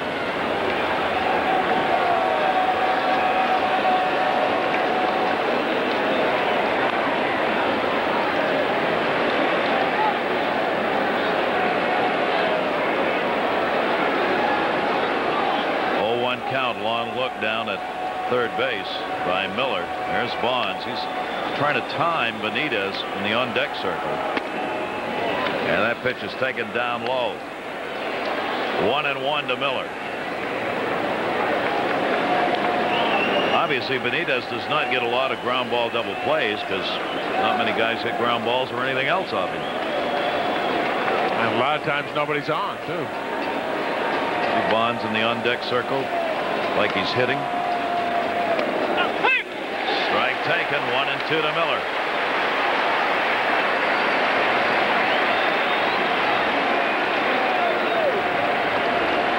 Rios the runner.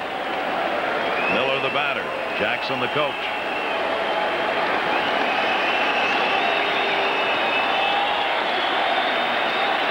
One ball, 2 strikes, 1 down. Miller takes the heater away. Ups it to a 2-2 count. Mets lead 3-2. Hampton, the pitcher of record for the Mets. Rodriguez, the first reliever. Right now the pitcher of record for the Giants. He gave up a run, 2 hits in an inning and 2/3. Walked 2 and struck out 3. 2-2 delivery. Way outside, 3-2.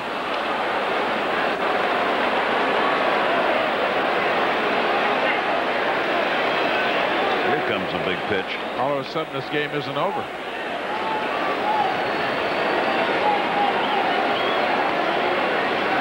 Giants have won 3 ball games in the 9th inning or later. Interesting here. Do you run the runner at first base? A strikeout pitcher on the mound. Bonds on deck. Not going left field. Darrell Hamilton.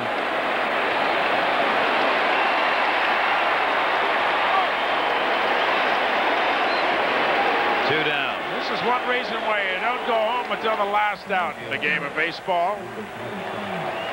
The price of admission.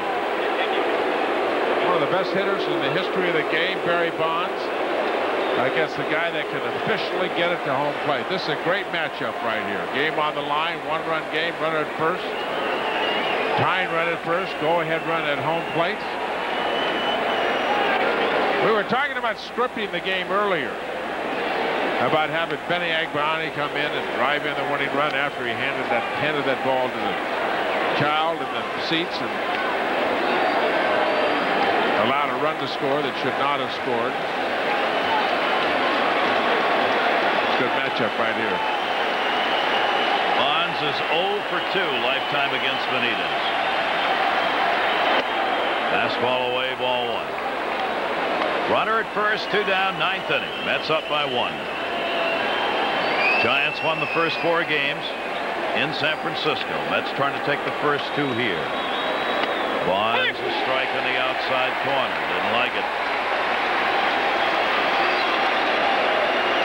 1-1.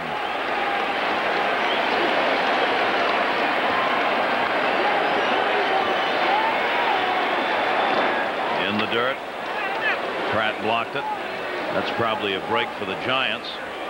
Don't want that runner going down to second base, so you might want to put Bonds on, except the man behind him is the leading RBI guy, and Jeff Kent.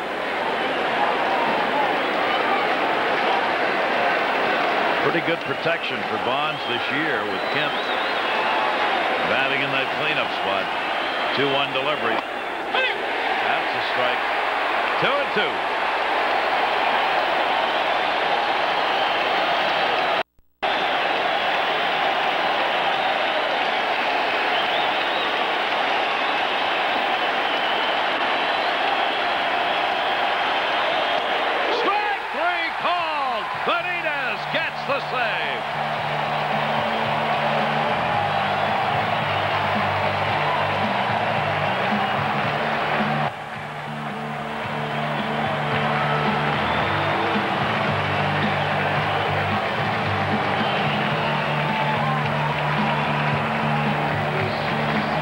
Hampton gets the win.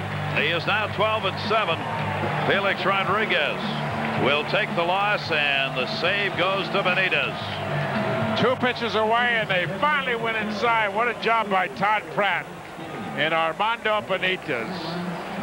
Boy, they pitched perfectly right there. The Barry Bonds. That's the way to do it. 29th save of the season. There's your final as the Mets win it 3-2, and they've won the first 2 games. Zeal with a game-winning RBI in this ball game. Another 1-run win for the Mets. Our next Met telecast coming up tomorrow, 1 o'clock. Barry Bonds and company, the Giants, will be back. Now stay tuned for the WB11 news coming up.